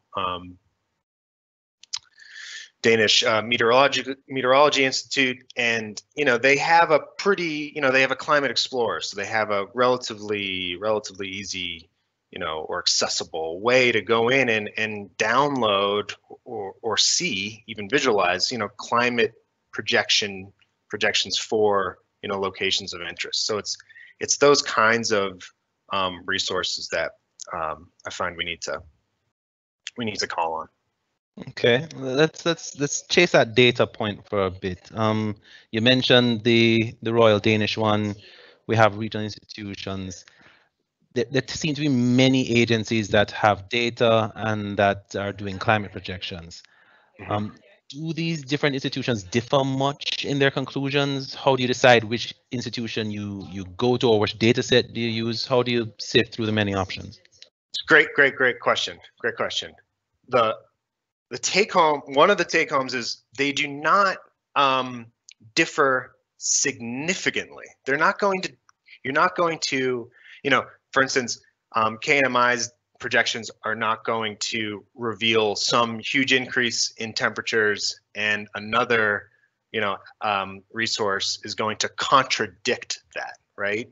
So that they, you know, these data portals, while they are diverse, generally provide, you know, similar conclusions, and that's ultimately because they use or draw on a common set of underlying climate projections, which, you know, if you go back, are really developed to support things like the Intergovernmental Panel on Climate Change. So there's, you know, oversight, and there's a sort of standardized nature to these projections and data.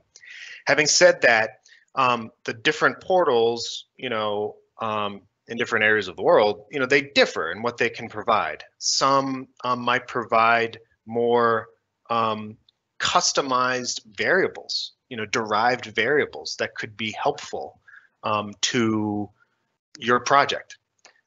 So some might have data on humidity or wind, whereas others just do wind, temperature and precipitation. Some might have some stuff on extreme temperature and precipitation that is important. So that's a difference. And also the other, you know, another big difference is some data providers, data providers provide data at different downscaled resolutions. And so some have very coarse, you know, raw data, but then some downscale that to a much finer spatial resolution that's more applicable to local planning. And something like KNMI, you know, has a, you know, it's sort of right in the middle. But that, you know, it's sort of like as it's available. If you can find downscaled, you know, projections, that's very helpful. All right. One more general question before we get to some specific questions about your case study. Let's say you don't have much data at all, and then this is a situation that's common for a couple of islands or places within the Caribbean. Let's say you don't have a good data set. How risky is it to just ignore that completely in your energy project? How much risk is introduced if you don't have a comprehensive climate or weather data set? It's a good way to put it. I'd say that there's a lot of risk. I mean, you know, look, I'm a data person, so I enjoy working with data. I find a lot of power in data. If you don't have data, you can still engage in smart planning decisions that incorporate these ideas, right?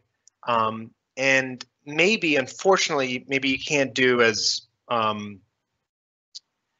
in-depth of a study as you could elsewhere if you have these data sets at hand, of course, you know, but you just have to change the process a little bit to react to that. And maybe you need to take a step up and think about, okay, well, what data is an appropriate analog for our community, or, you know, take even a step back from that and just think, okay, well, you know, how through this decision-making process can I incorporate, you know, climate risks, you know, in the way that I can, and even if it's not drawing, you know, perfectly on, you know, local data sets. I'd say that the risk, you know, if we don't have that mindset going in, you know, there's you know, large potential risk. I agree with you there. Now, for your specific project here, and this is really to a question that came in, it seems like determining the right level of resilience for something that's way out there, far away from support services, is pretty critical. So when you're doing these isolated mini grids, were they built to much higher levels of resilience than they normally would be if they were more accessible, so you can just have them way out wherever they are and not have to worry about them? And could you speak to some of those considerations? Yeah, no, I mean, it's a good question, and not necessarily. No, and in fact, so this was a pilot program, right? You know, Ghana wants to install up to 300 of these mini grids, you know, in the coming years.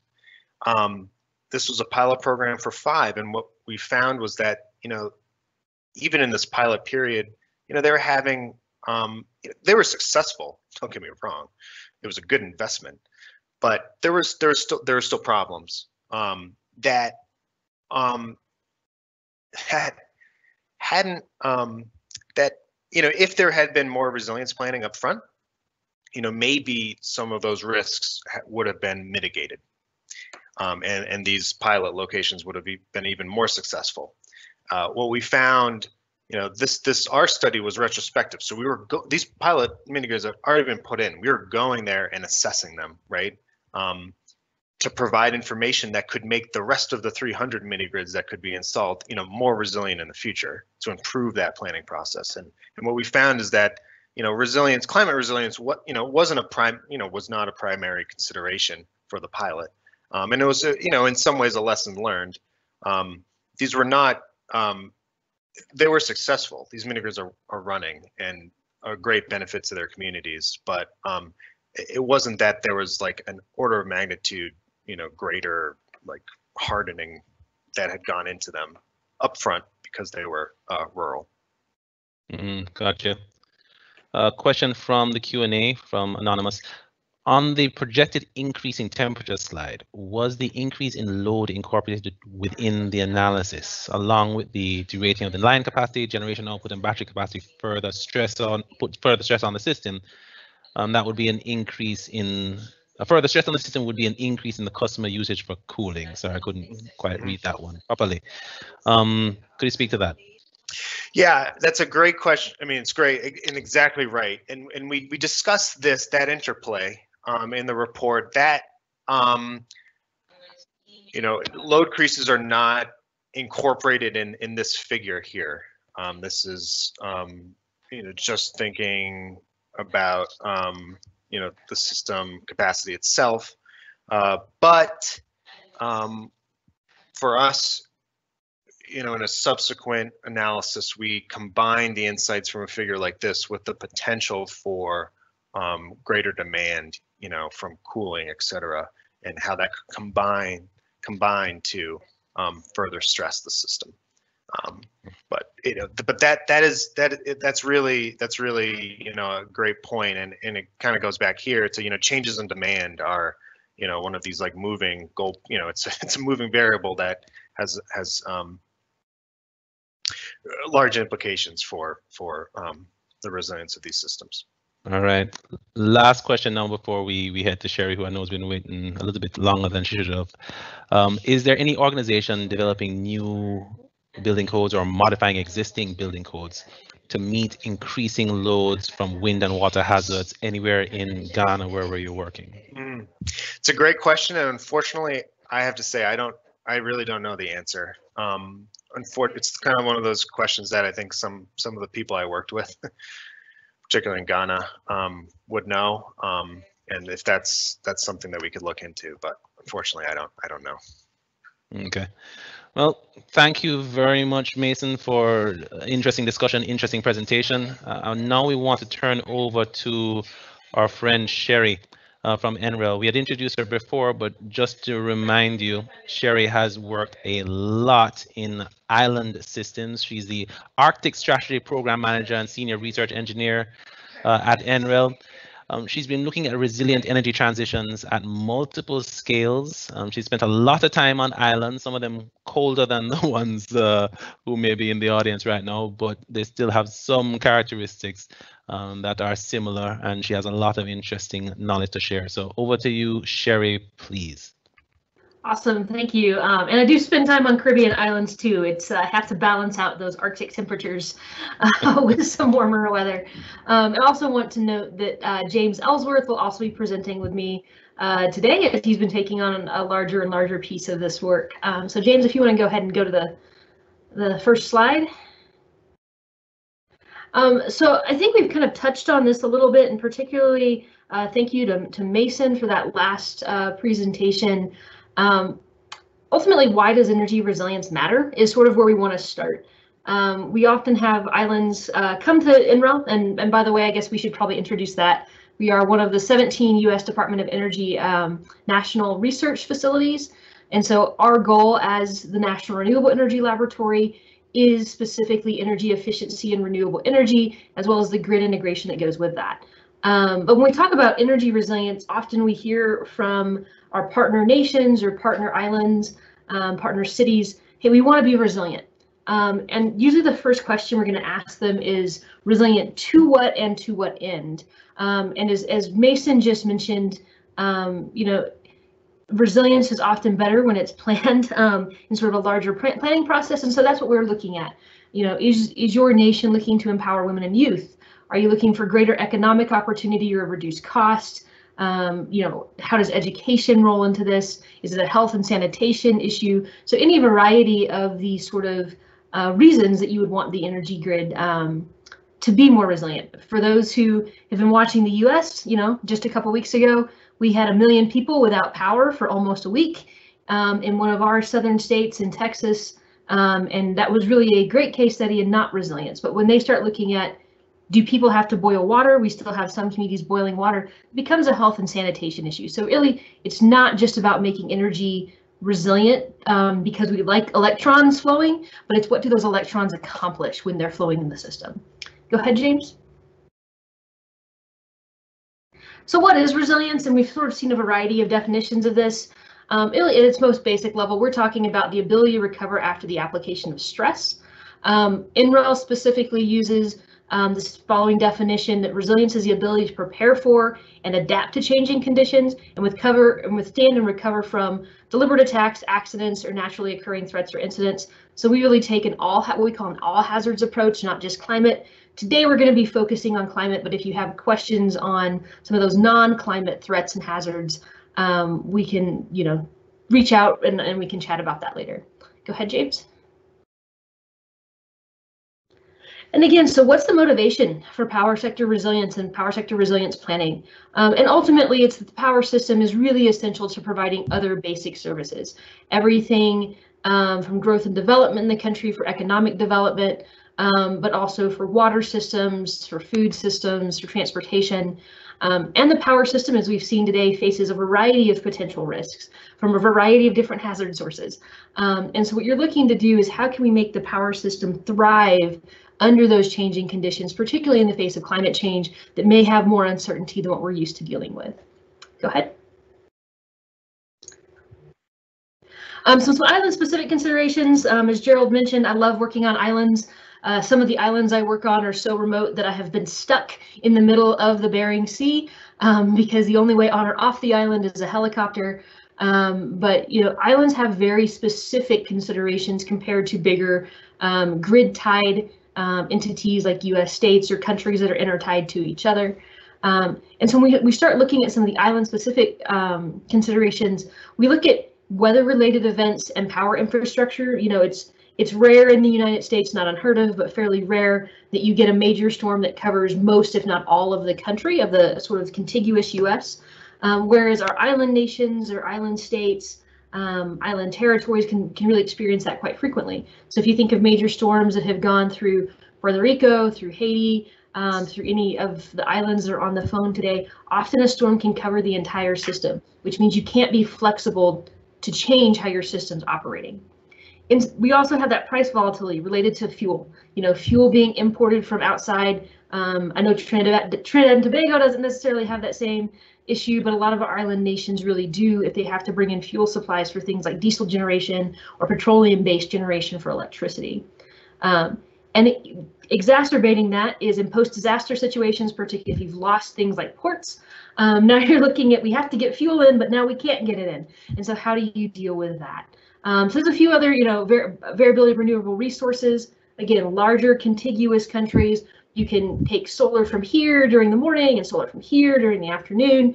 Islands, you have much less ability for spatial diversity in planning some of those renewables. And then we also have those interties. So how do community vulnerabilities relate to those any kind of power disruptions? So outages for things like critical facilities or health impacts, and obviously the social and financial impacts of power outages as well. Go ahead. And Mason touched on this, which I appreciate for setting this up so well. But when we talk about effective resilience planning, one of the things that we really want to do is make sure this is part of an existing planning process. And it's not just standalone. If you do this sort of vulnerability assessment just by itself and don't tie it to other pieces of sort of national planning, often it just is a report that goes on a shelf and doesn't really get well incorporated into how does your system function. Another thing we see is often we see resilience planning that just happens at the utility level or maybe just the regulator, but doesn't really include that broader community resilience. It doesn't include broader sort of electricity dependent system resilience planning. Or the other thing we see is sometimes like, okay, we've done a resilience plan, one and done. And I know through CCREEE, having done some of the other webinars, has really emphasized this is an iterative process. It's not one and done, particularly with climate change. As we understand more and more what some of the impacts are going to be, this process does need to be updated periodically. And then also, this is a really, really big one. The plan needs to be linked to some sort of implementation plan and financing. It's one thing to study the problem and tell what the problem is, but if you can't actually implement it and find the financing, find the funding, it's going to be really hard to actually become a more resilient system. And then we'll talk a little bit here about dependencies and interdependencies just a minute. Go ahead, James. There we go. So one of the things you really want to talk about is when you're looking at resilience, what are the dependencies in the system and what are interdependencies. And so if you look at this chart, it's very simplified of just a dependency is asset A, say your power sector, will affect how well asset B, say your water supply, will function. If you do not have power, you do not have clean water going into your homes. That's a direct dependency. Whereas an interdependency is bidirectional. They go both ways. And so when you start talking about, say, the hydro resources that Sean brought up earlier, reduction in water can affect your power system by, you're going to have less water to generate hydroelectricity. So you might switch over to, say, a thermal system, petroleum based. But now you also have reduced water for cooling. And so your systems become very interdependent, and you have to figure out what is the best use of water. Is it for cooling for thermoelectric plants, or is it use of the hydroelectric plants? And so you get these really tightly wound interdependencies where you have to make trade-off decisions. Whereas dependencies, asset A needs to work for asset B to work. And so it's a little bit of how we look at resilience as well, is what are some of those trade-offs. Go ahead, James. All right, and so I'm actually going to turn it over to James here. He's been working on some of this with the resilience team to talk about resilience attributes and what does this mean for renewables.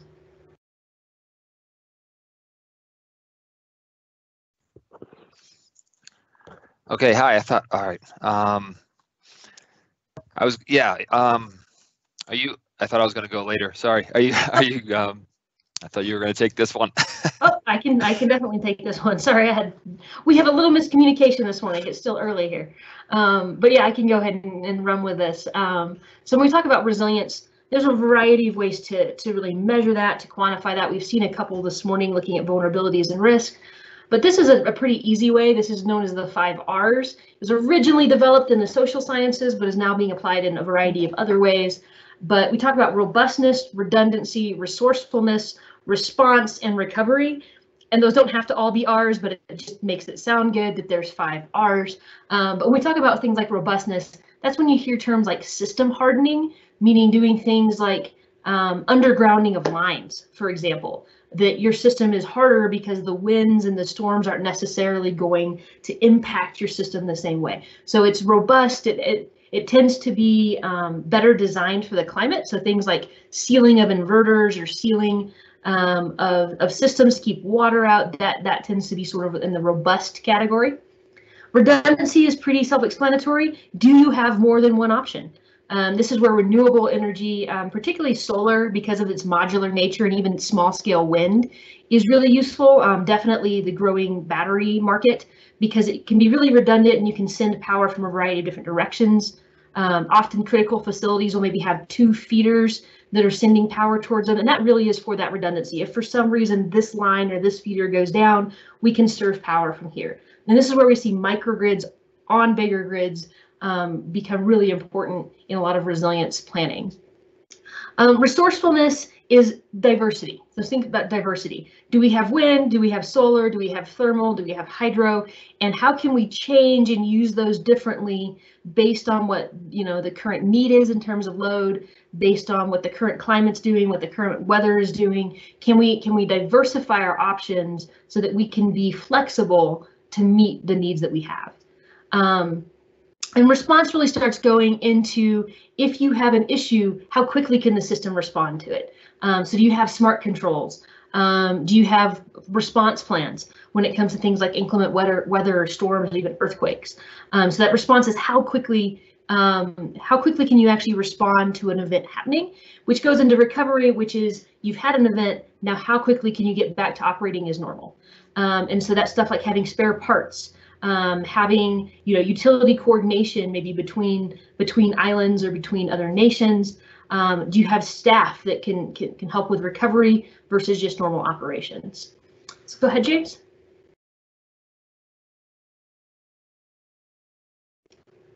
All right, and so we're going to talk about some policy things here, or just some solutions here. It'd be really great if we could just say, if you add this one little widget, if you add this one technology option, that's going to make all of your systems resilient to everything. Unfortunately, we have not figured out what that technology might be. And so when we look at solutions, we look at things like policy, yes, those technical solutions, but also programs and then capital projects. You know, how does this all come out in the financing? And so when we look at policy things, we're looking at long-term planning, but as well as regulations, policy, procedures, technical solutions we'll get into here on the renewable side, as well as programs and what it looks like to have capital projects. Go ahead, James. There we go. James is going to take over from here now that I have my slide order right. So James, do you want to jump in on resilient siting? That sounds good to me, and sorry for that confusion. Thanks, thanks for covering that. Yeah, so I'm James Ellsworth. I think a lot of you know me from some of these past webinars, but quickly, I'm a research engineer and work with Sherry at the National Renewable Energy Laboratory as well, out here in Golden, Colorado. And talk about, some siting and design considerations for renewable energy systems. I'll start with renewable energy systems in general, then speak specifically to solar for a while because we have a lot of experience in that area. And a lot of these things have been touched on these first couple intro slides, but overall, just why renewables for island power sector resilience. And you can look at a couple different reasons. On this slide, we have economics and logistics. If you're looking at renewables, if you're looking at solar or wind, you save on fuel costs. Your fuel is free, right? It's in the sun and in the air. It's a local source of electricity, and that allows money to circulate in the local economy, but also you're not paying for fuel imports and subject to kind of the volatility in fuel prices that you don't control.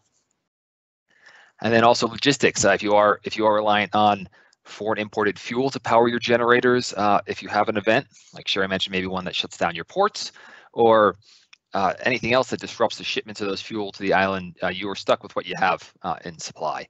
Whereas if you have more renewable energy, more solar, more wind, more hydro in your mix, you can rely on the supply that's going to be there.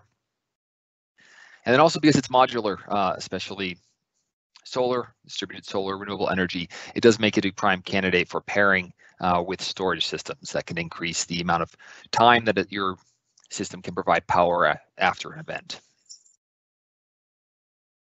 So specifically renewable energy here, a couple other advantages of it.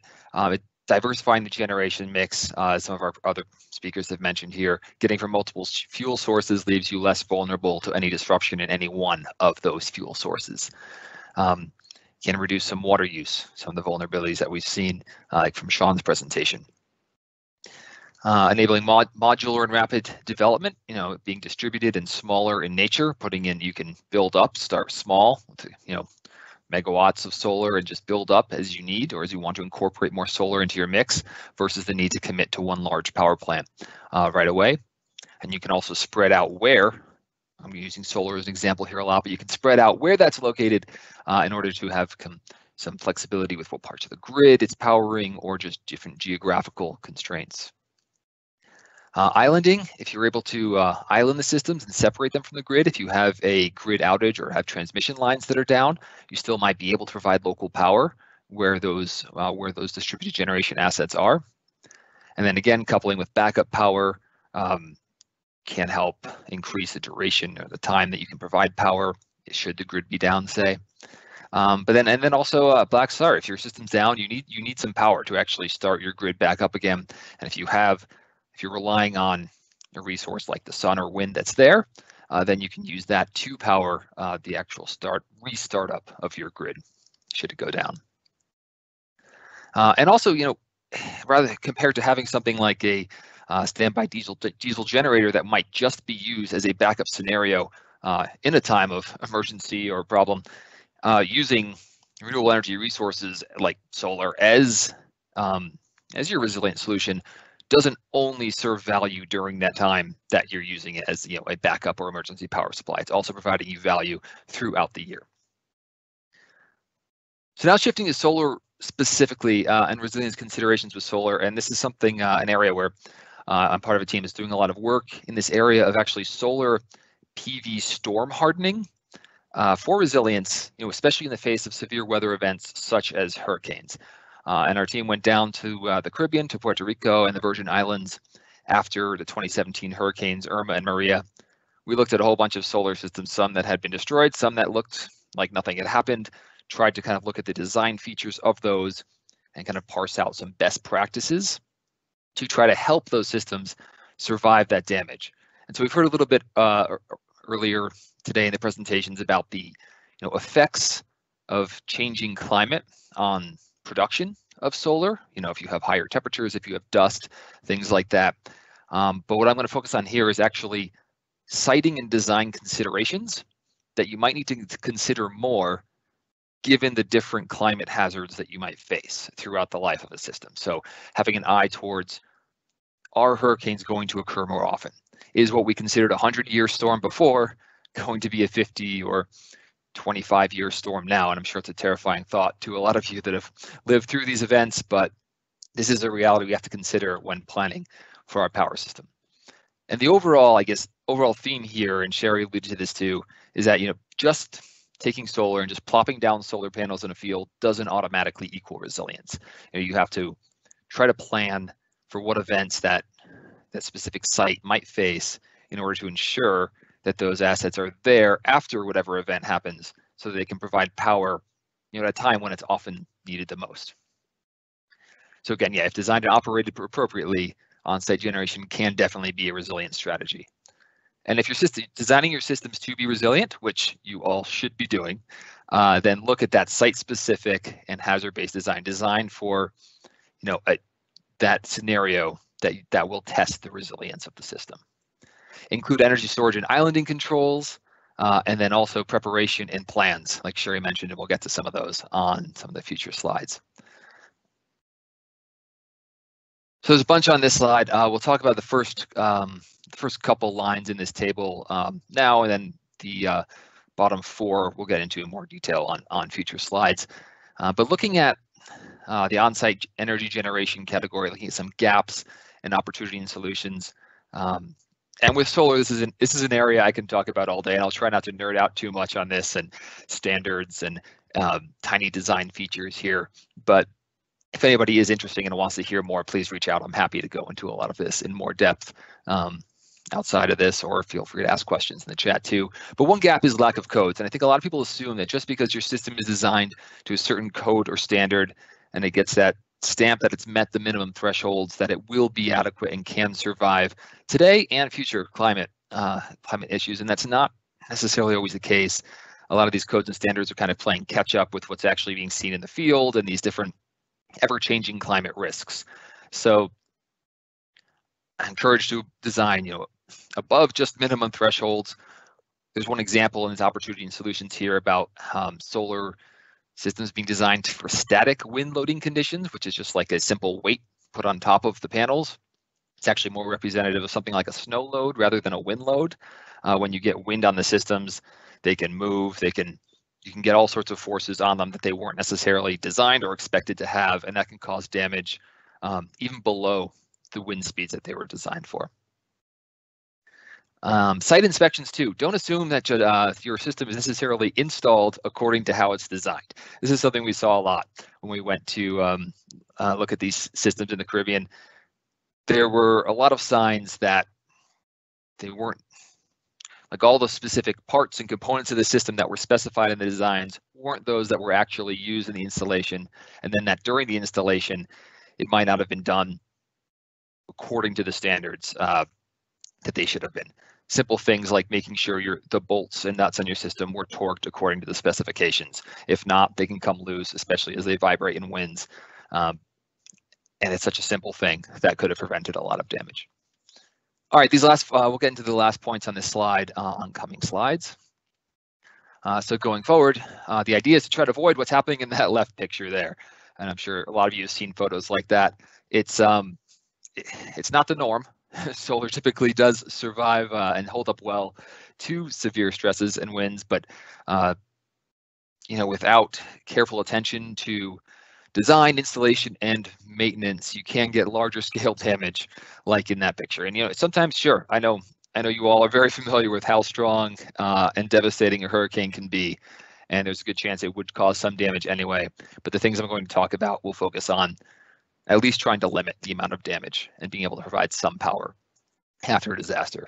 And a lot of those considerations are for things like hardware, siting, system design, and sizing. So construction considerations and looking at your actual site selection, look at your hazards for where you're actually siting this. And those can be things like floods or storm surge levels. The picture in the top there shows a flooded PV site where it looks like those string inverters in the white boxes just barely were above the flood lines there. That's from a hurricane that hit North Carolina here in the United States. But the site was flooded, which did cause some electrical damage, but also prevented anyone from being able to get to the site to assess the damage and to look at repowering it and if it could provide power.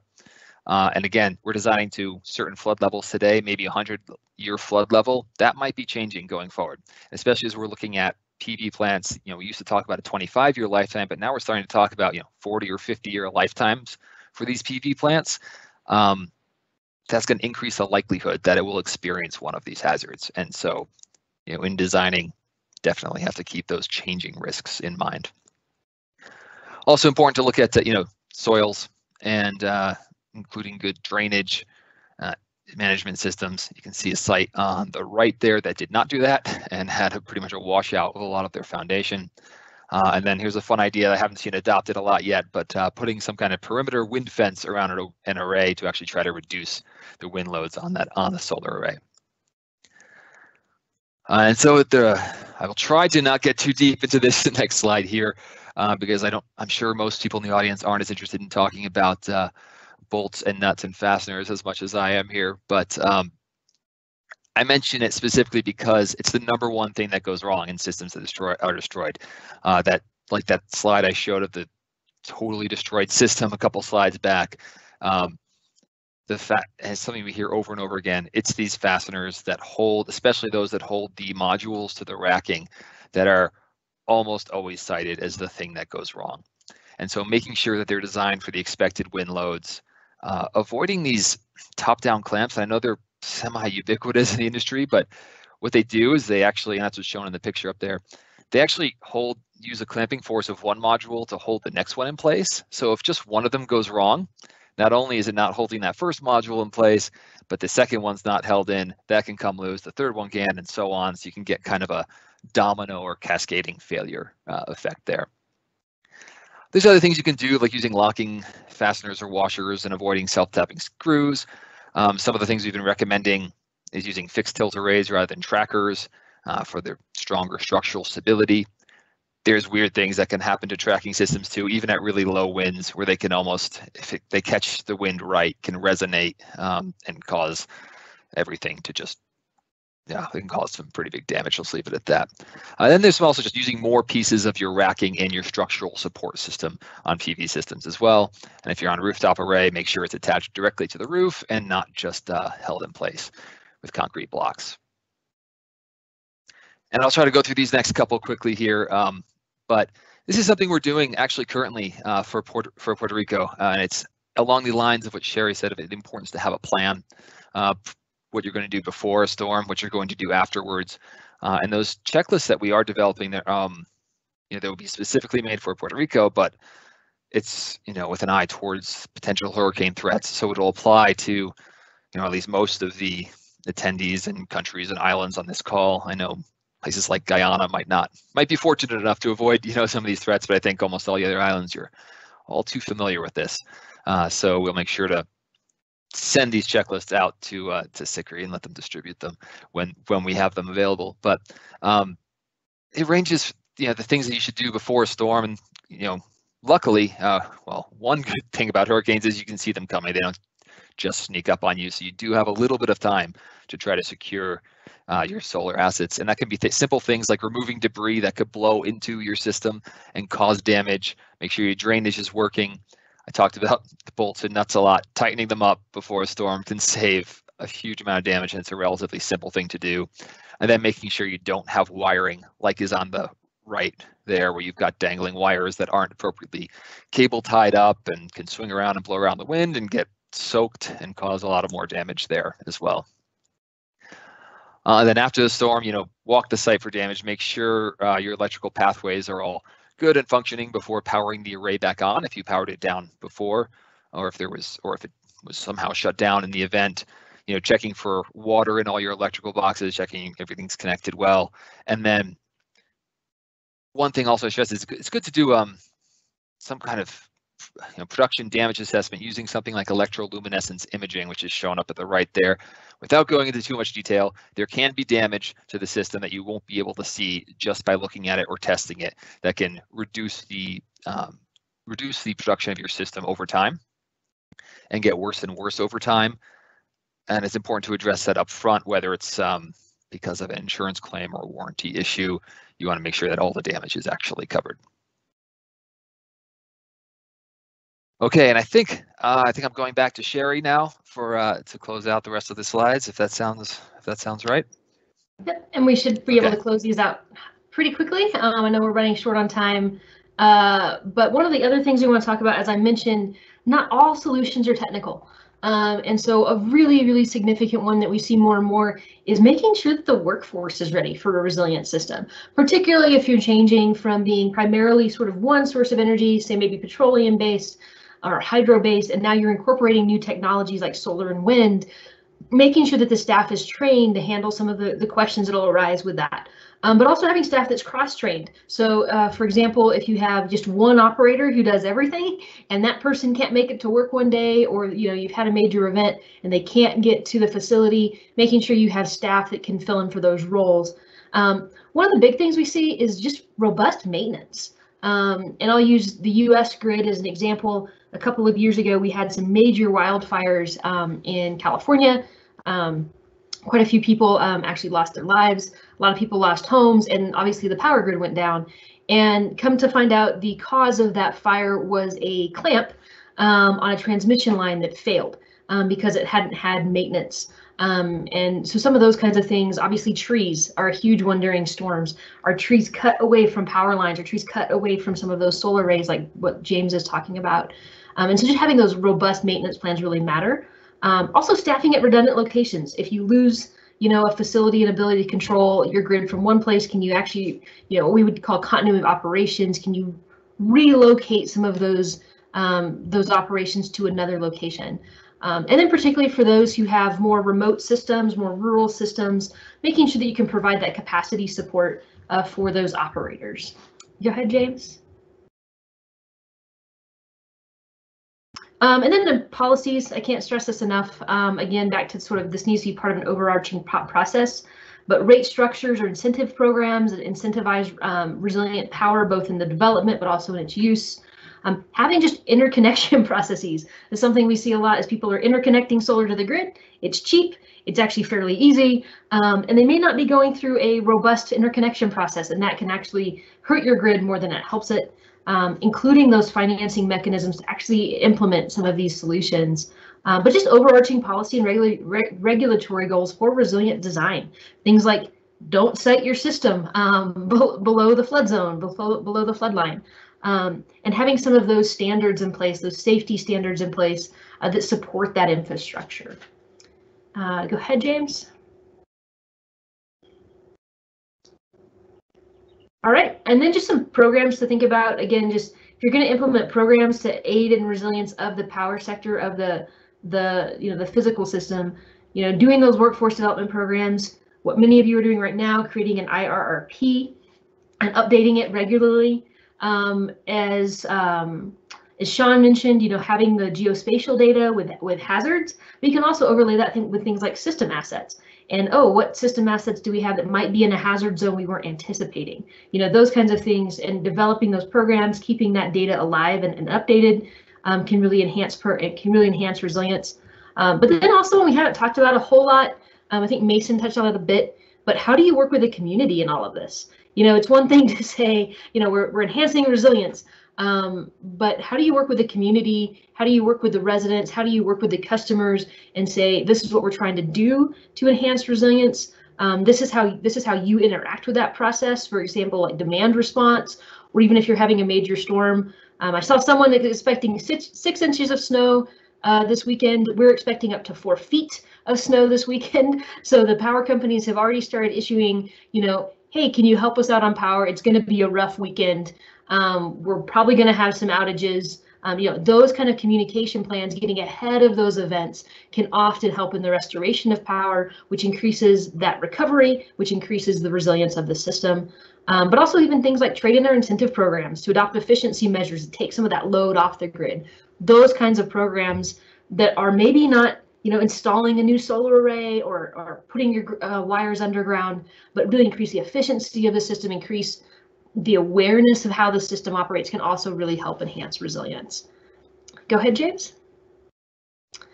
So just a few key takeaways for today, and then we'll open up for questions. But DG, distributed generation, particularly solar and sometimes distributed wind, can play a really valuable role in power sector resilience in the Caribbean if it's done right.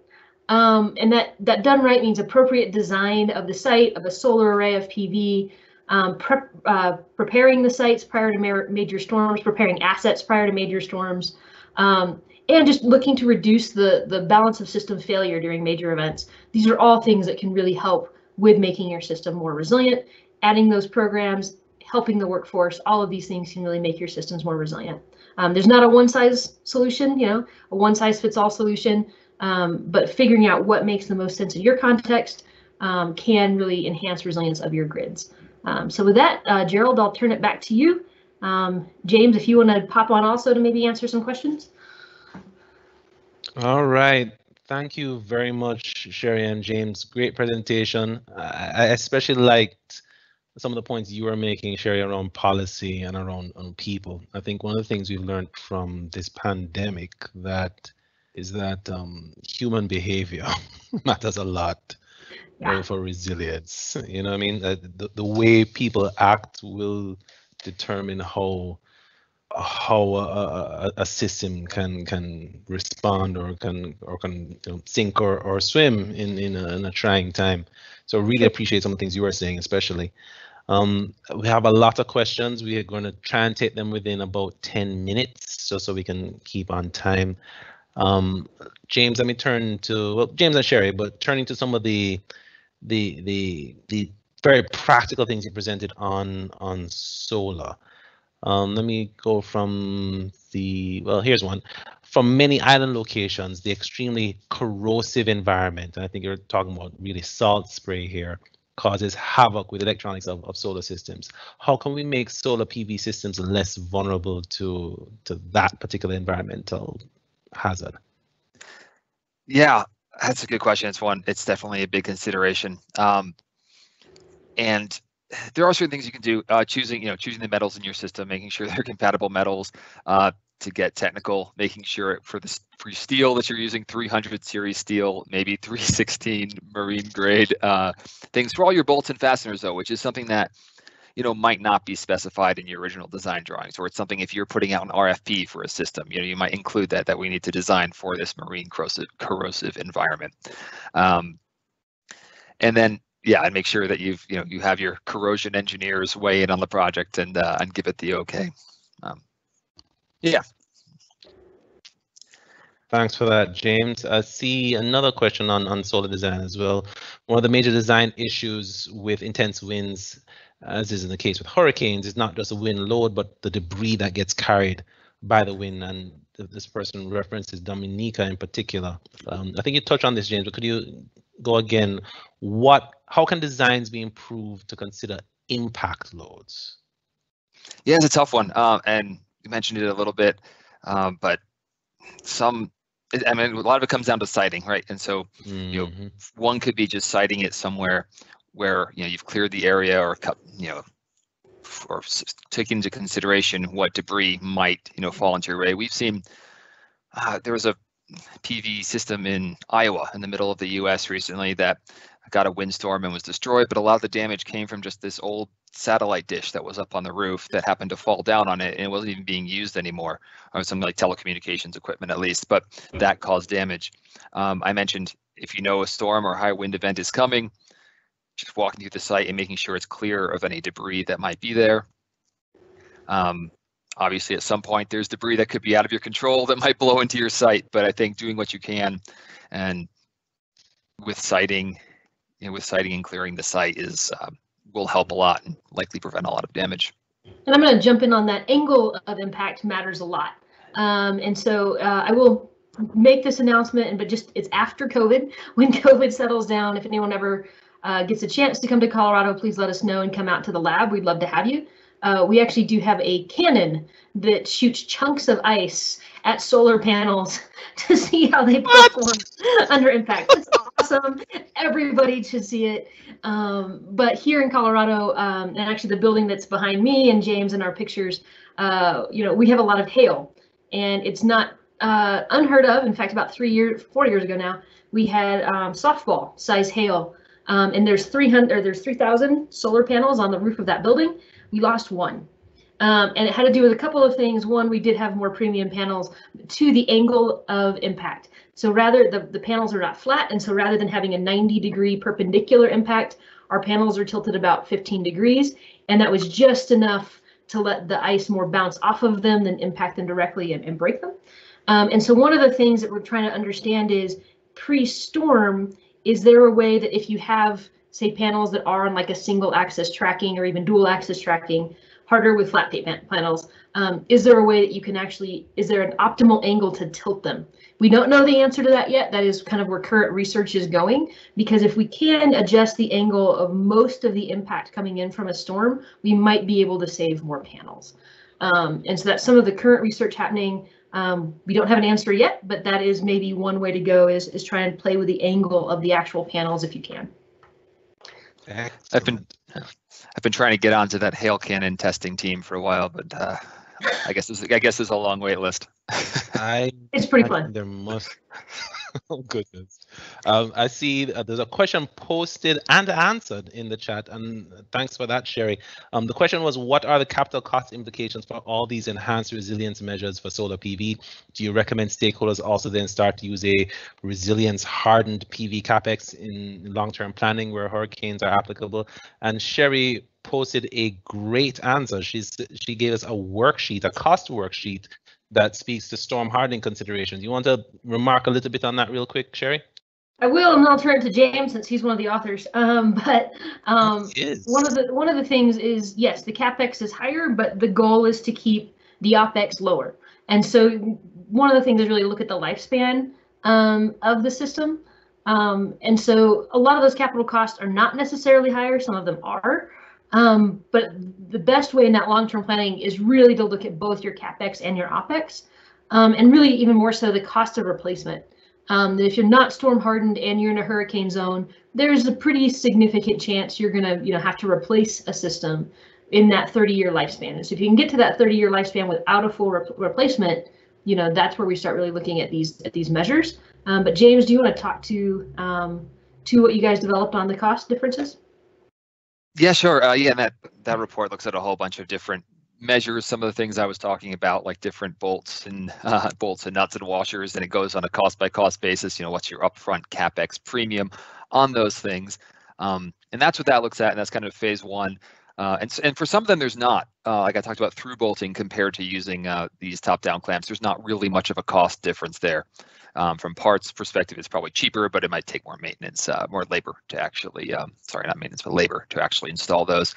But then the next phase is definitely to look at those lifetime cost implications. If you install it better up front, you're going to have to, maintain it less and do, less work on it throughout the lifetime, and then hopefully avoid a lot of damage.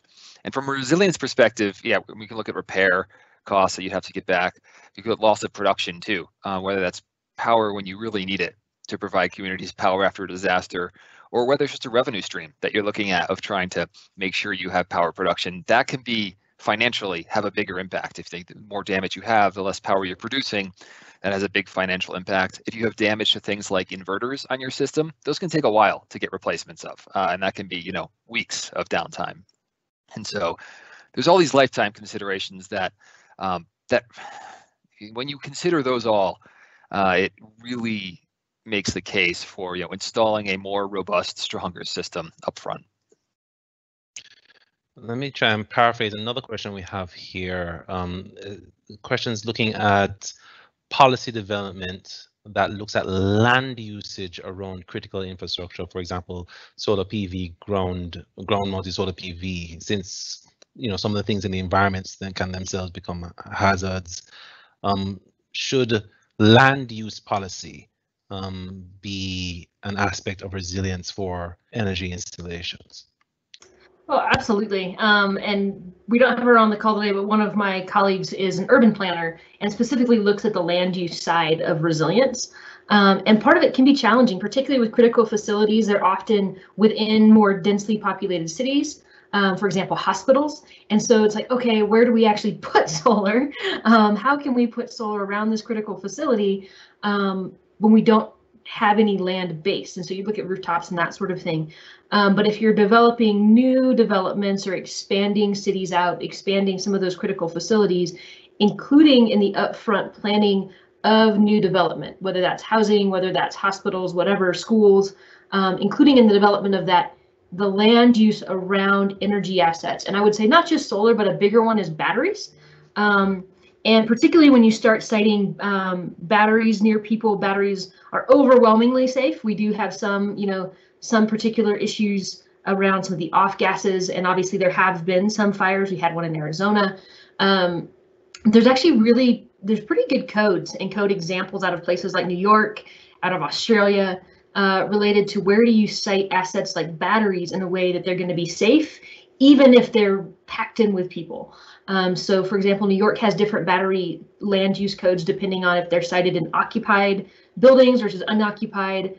Australia has battery siting codes and land use requirements depending if a battery is coastal or non-coastal, or if they're in a wildfire zone or not. So you can actually take a lot of those kinds of codes and standards and adopt them to your specific needs. But the overarching goal is when you're doing that land use planning for new things, including the energy assets right up front, because then if you're going to go to like a microgrid where you can island those assets, if the whole grid goes down, they're right there on site. But then you've also got the safety features included so that they're going to minimize the safety hazards during something like a major storm. So yeah, land use is absolutely critical to this. That integrated policy around resilience that's not just electricity, but the broader aspect of resilience is very critical to this. We are running short of time. We wanted to finish at 12:30 and it's 12:29. So one final question, since you mentioned batteries, Sherry. With regard to solar energy and using PV panels, the challenge this question asker says is the lifetime of batteries for storage. Are there more affordable options to resolve this need? Could you speak a bit about the affordable options for storage, Sherry? Yeah, and it, again, sort of depends on your exact context. Higher capex, perhaps lower lifetime opex would be something like pumped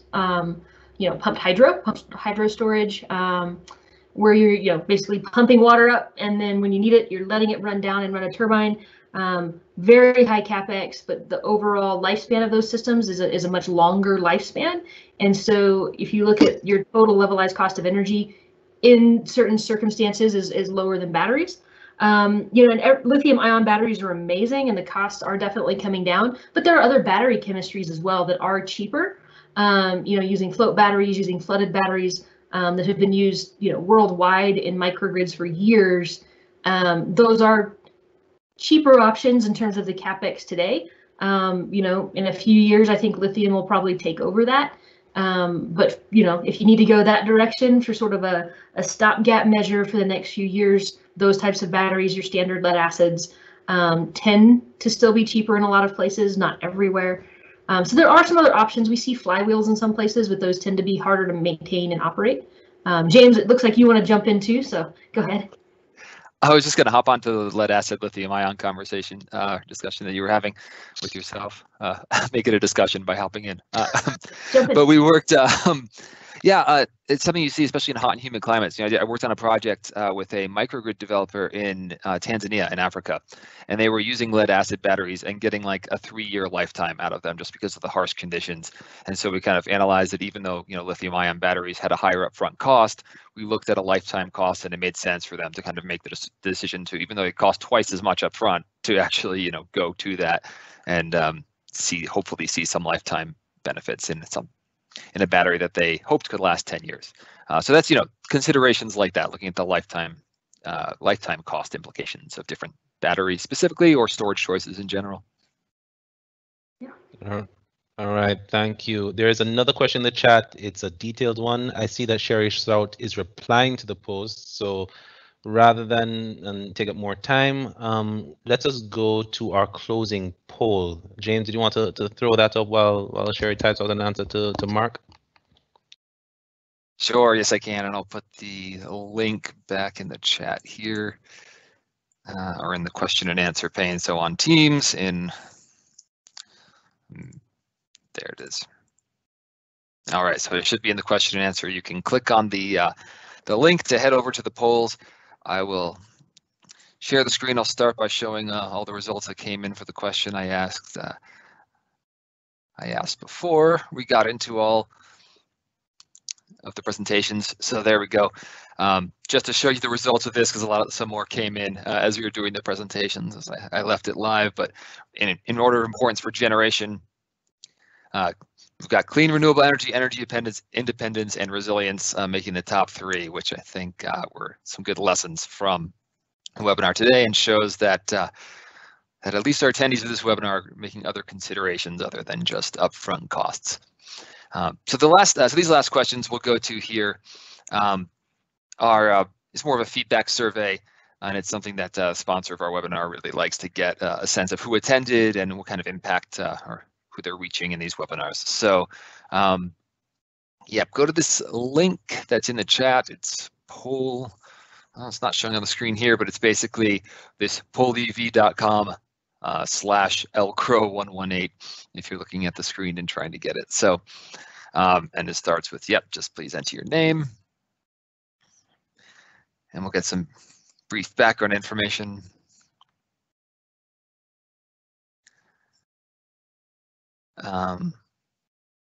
Next question, the results here will not show on the screen, but what is your gender?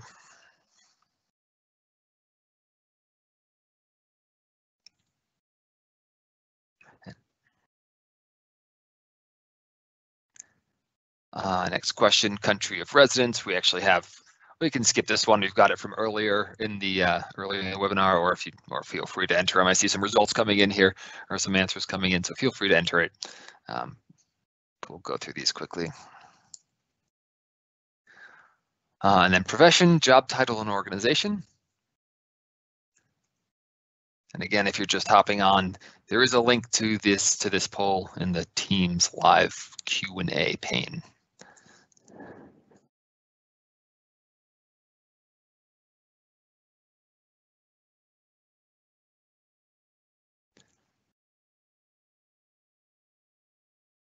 All right, so just out of these, which sector do you work in? If it's government, academia, project finance, project development, non-governmental organization, or other?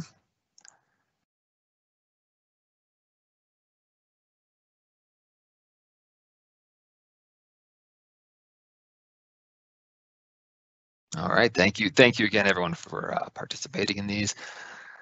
Please rate, so in feedback, please rate how well this webinar has improved your knowledge and understanding of the importance of assessing climate vulnerabilities in power sector planning. So how well has this increased your knowledge, going from 5 meaning very well to 1 meaning not well?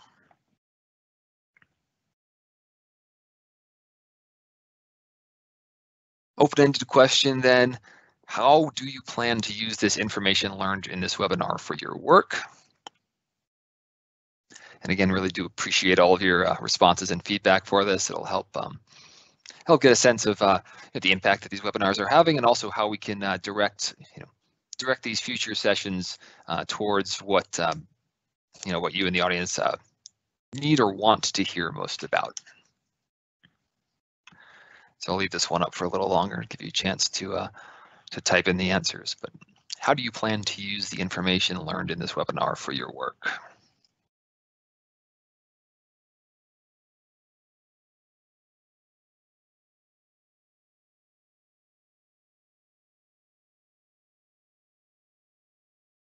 And of course, if you do have any other feedback that you want us to capture, or if you don't get time to get your feedback in during these polls while they're open, you can please feel free to reach out and send that to us.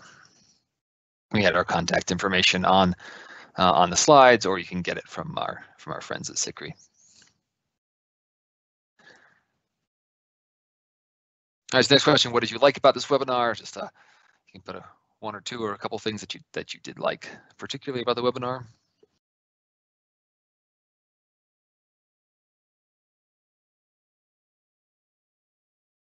And again, thank you. Really appreciate all of your time and thoughts and feedback for all of this.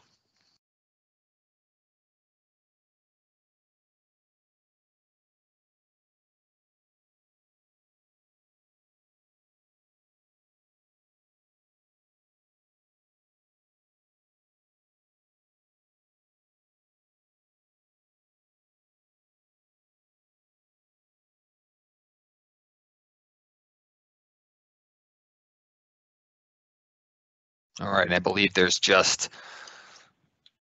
I just view one more, although some results are still coming in. So give you 10 more seconds.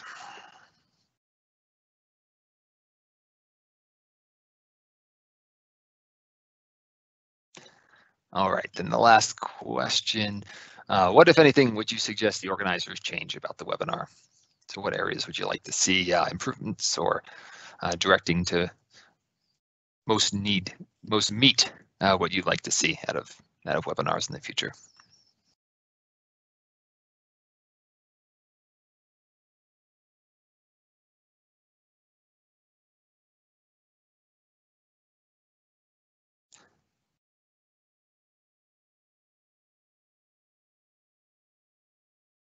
All right, and as I leave this last one up for a little while longer, I'll say that, again, thank you. Really appreciate all your responses and feedback for this, and for tuning in throughout this session, for asking good questions, and apparently staying engaged, I guess.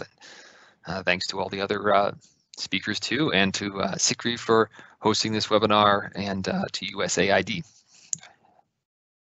Thank you. Thank you, James, and let me echo the thanks to USAID, to NREL, to ICF, to CIMH, who's our long-standing partner, to GIZ, who funds a lot of our IRRP work, and thank you to the audience, who was very engaged. We had a very active chat session, lots of Q&A. Mark, especially the last question you asked, I wish we'd had the time to discuss it more, but Sherry is giving you a lot of information in there. Hope you're reading it. It's clear that there's more discussion to be had on this, and we at CCREEE are open for that discussion. So if you need to reach us, either write to resilience, RISILIENCE, at CCREEE.org. That's 2 C's, 1 R, 3 E's, and you can get in touch with us to talk a bit more about resilience. If you have a more general inquiry, just write to info@ccree.org, or visit ccree.org/IRRP for more information on our Integrated Resource and Resilience Planning Program. Once again, I'm Gerald Lindo. We are the Caribbean Center for Renewable Energy and Energy Efficiency, and we're glad that you took the time to be with us today. Please be on the lookout for more events in this series. We are here to help build the capacity right across the region for integrated resource and resilience planning, and in the technologies and approaches that we need to make this energy transition happen so we can improve the lives of Caribbean people. Thank you once again to everybody. Have a good day, and we'll see you again soon.